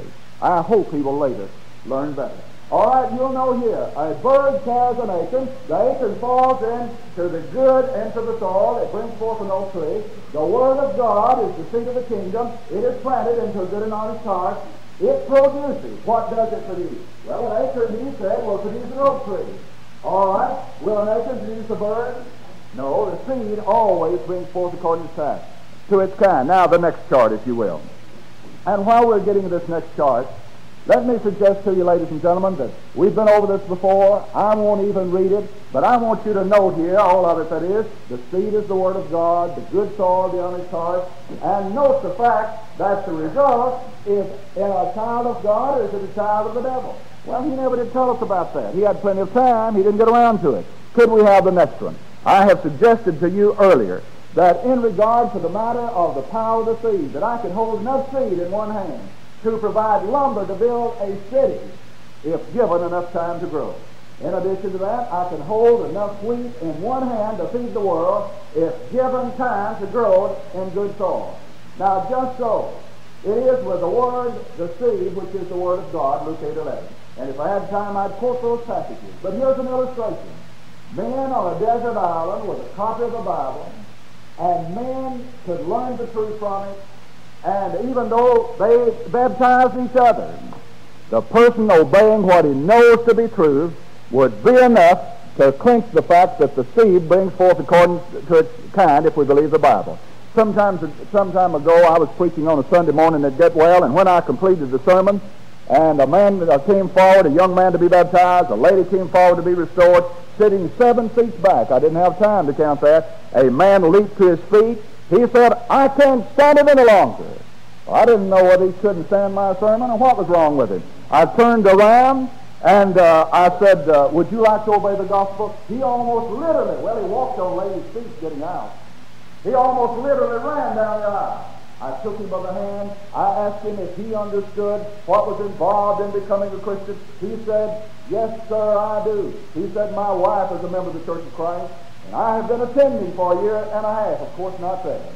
And when I asked him to make the good confession that Christ is the Son of God, I asked him, do you believe that Jesus is the Christ, the Son of God? He said, I do. You can hear him with perhaps 500 people there. We went back into the baptistry, and while we prepared to baptize, I asked him further about his background and what he knew about the truth. He said, my father is an Episcopalian priest and told where in your town, but I have heard the Word, I have learned the Word, I want to do what the Bible teaches. Ladies and gentlemen, that's all I'm pleading for. Now then, in regard to the chart that I want us to see one more time, I want us to see the chart on being baptized into Christ. This chart in Galatians 3, 4 minutes. Well, let's don't take that chart. I want to say this, ladies and gentlemen. The Bible says in Acts 8, and let me go to Mark 8 perhaps, 36 and 37, and get that passage. Some years ago, 2 centuries ago or more, when they entered into the tomb of Charlemagne, they found that bony finger glued to Mark 8, 36 and 37, which says, for what shall it profit a man if he shall gain the whole world and lose his own soul? Now that passage implies a number, or infers a number of things. Number one, that a man has a soul. Number one, that a man may exchange his soul. Number two, that he may lose his soul. And furthermore, that there is no compensation for the loss of the soul. Some time ago, I saw a film of a lady who was born without arms. You may have seen it. I was amazed that she could comb her hair, tie her children's shoes, cook, drive a car, and all of those different things. And see, there was the law of compensation. But if you lose your immortal soul, there is no law of compensation. Ladies and gentlemen, I would not be away from my family tonight. I would not be here tonight if I did not want to go to heaven. I love your souls. Paul said, and most gladly, therefore, will I spend and be spent on behalf of your souls. 2 Corinthians 12 and in verse 15. It won't be long until all of us will be standing before the judgment bar of God. I cannot save you. Mr. Ross cannot save you. You remember that the Lord said to the 12, will you also go away? Peter said, Lord, to whom shall we go? Thou hast the words of eternal life. Jesus said in Matthew 11, 28 through 30, come unto me, all ye that labor and are heavy laden, and I will give you rest. Take my yoke upon you and learn of me, for I am meek and lowly in heart, and you shall find rest unto your souls. For my yoke is easy, and my burden is light. In Luke 14:33, Jesus said, so therefore, whosoever he be of you that renounceth not all that he hath, he cannot be my disciple. There's a wonderful song that says, heaven will surely be worth it all. It will be worth it all. I'm not an enemy to Mr. Bob L. Ross. I have goodwill toward everybody here tonight. But you know the Bible says in John 12:42, he that rejecteth me and receiveth not my words hath one that judgeth him. The word that I have spoken, the same shall judge him in the last day. In Ecclesiastes 12:13 and 14, let us hear the conclusion of the whole matter. Fear God and keep his commandments, for this is the whole duty of man. For God shall bring every work into judgment with every secret thing, whether it be good or whether it be evil. Remember that Jesus said in Matthew 7:21 through 23, not every one that saith unto me, Lord, Lord, shall enter into the kingdom of heaven, but he that doeth the will of my Father which is in heaven. Many will say unto me in that day, Lord, Lord, have we not prophesied in thy name? And in thy name have cast out devils, and in thy name have done many wonderful works. And then will I profess unto them, I never knew you. I never endorsed what you were doing. I never knew you. Depart from me, ye that work iniquity. In Hebrews 5:8 and 9 of Christ it is said, though he were a son, yet learned he obedience by the things which he suffered.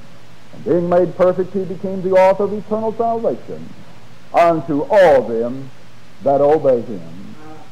Thank you very much. And if I could say this, I think I failed to mention Mr. Keenan a few moments ago, and I want you to know that I included him in saying that it's been my pleasure to meet him. Thank you. Ladies and gentlemen, Mr. Elkins, Mr. Meredith, Mr. Warren, Mr. Ross, Mr. Keenan, Mr. Dooley, we thank you for this week of study that we've had. We would again like to express our appreciation to the elders of the Camden Avenue Church of Christ for furnishing the building for this debate when we were unable, and Mr. Keenan was unable, to obtain the Parkersburg field house. And he graciously consented to have the debate here in this building. We appreciate the brethren here also in opening the building and his consent. We'd like to express appreciation to the elders of Harmer Hill for their support, Brother Charles Q, who's worked very closely in the debate to bring it to the fruition that it has. We have averaged 1,049 per night. We've had many involved in the debate from various angles that we'd like to express our appreciation to. It'd be time-consuming to enumerate them one by one, but we assure you that we appreciate the many hours of labor and assistance so many have given. We make not comment on the debate in fairness to both sides, but we allow and we encourage you to present and study the evidence, rather, that has been presented. Weigh the materials in the light of the Scriptures. And then, if you're out of harmony with what the Bible teaches, we encourage you to accept the truth of the Bible. We encourage you, the literature room remains set up in room 112. Mr. Ross, Mr. Keenan, and Mr. Elkins has available some materials. There are free materials, there are materials that are for sale. We encourage you to approach that literature room and obtain what you desire. We also like to remind you that the book will be printed. A contract is on the book. We have a 90-day grammatical correction of the tape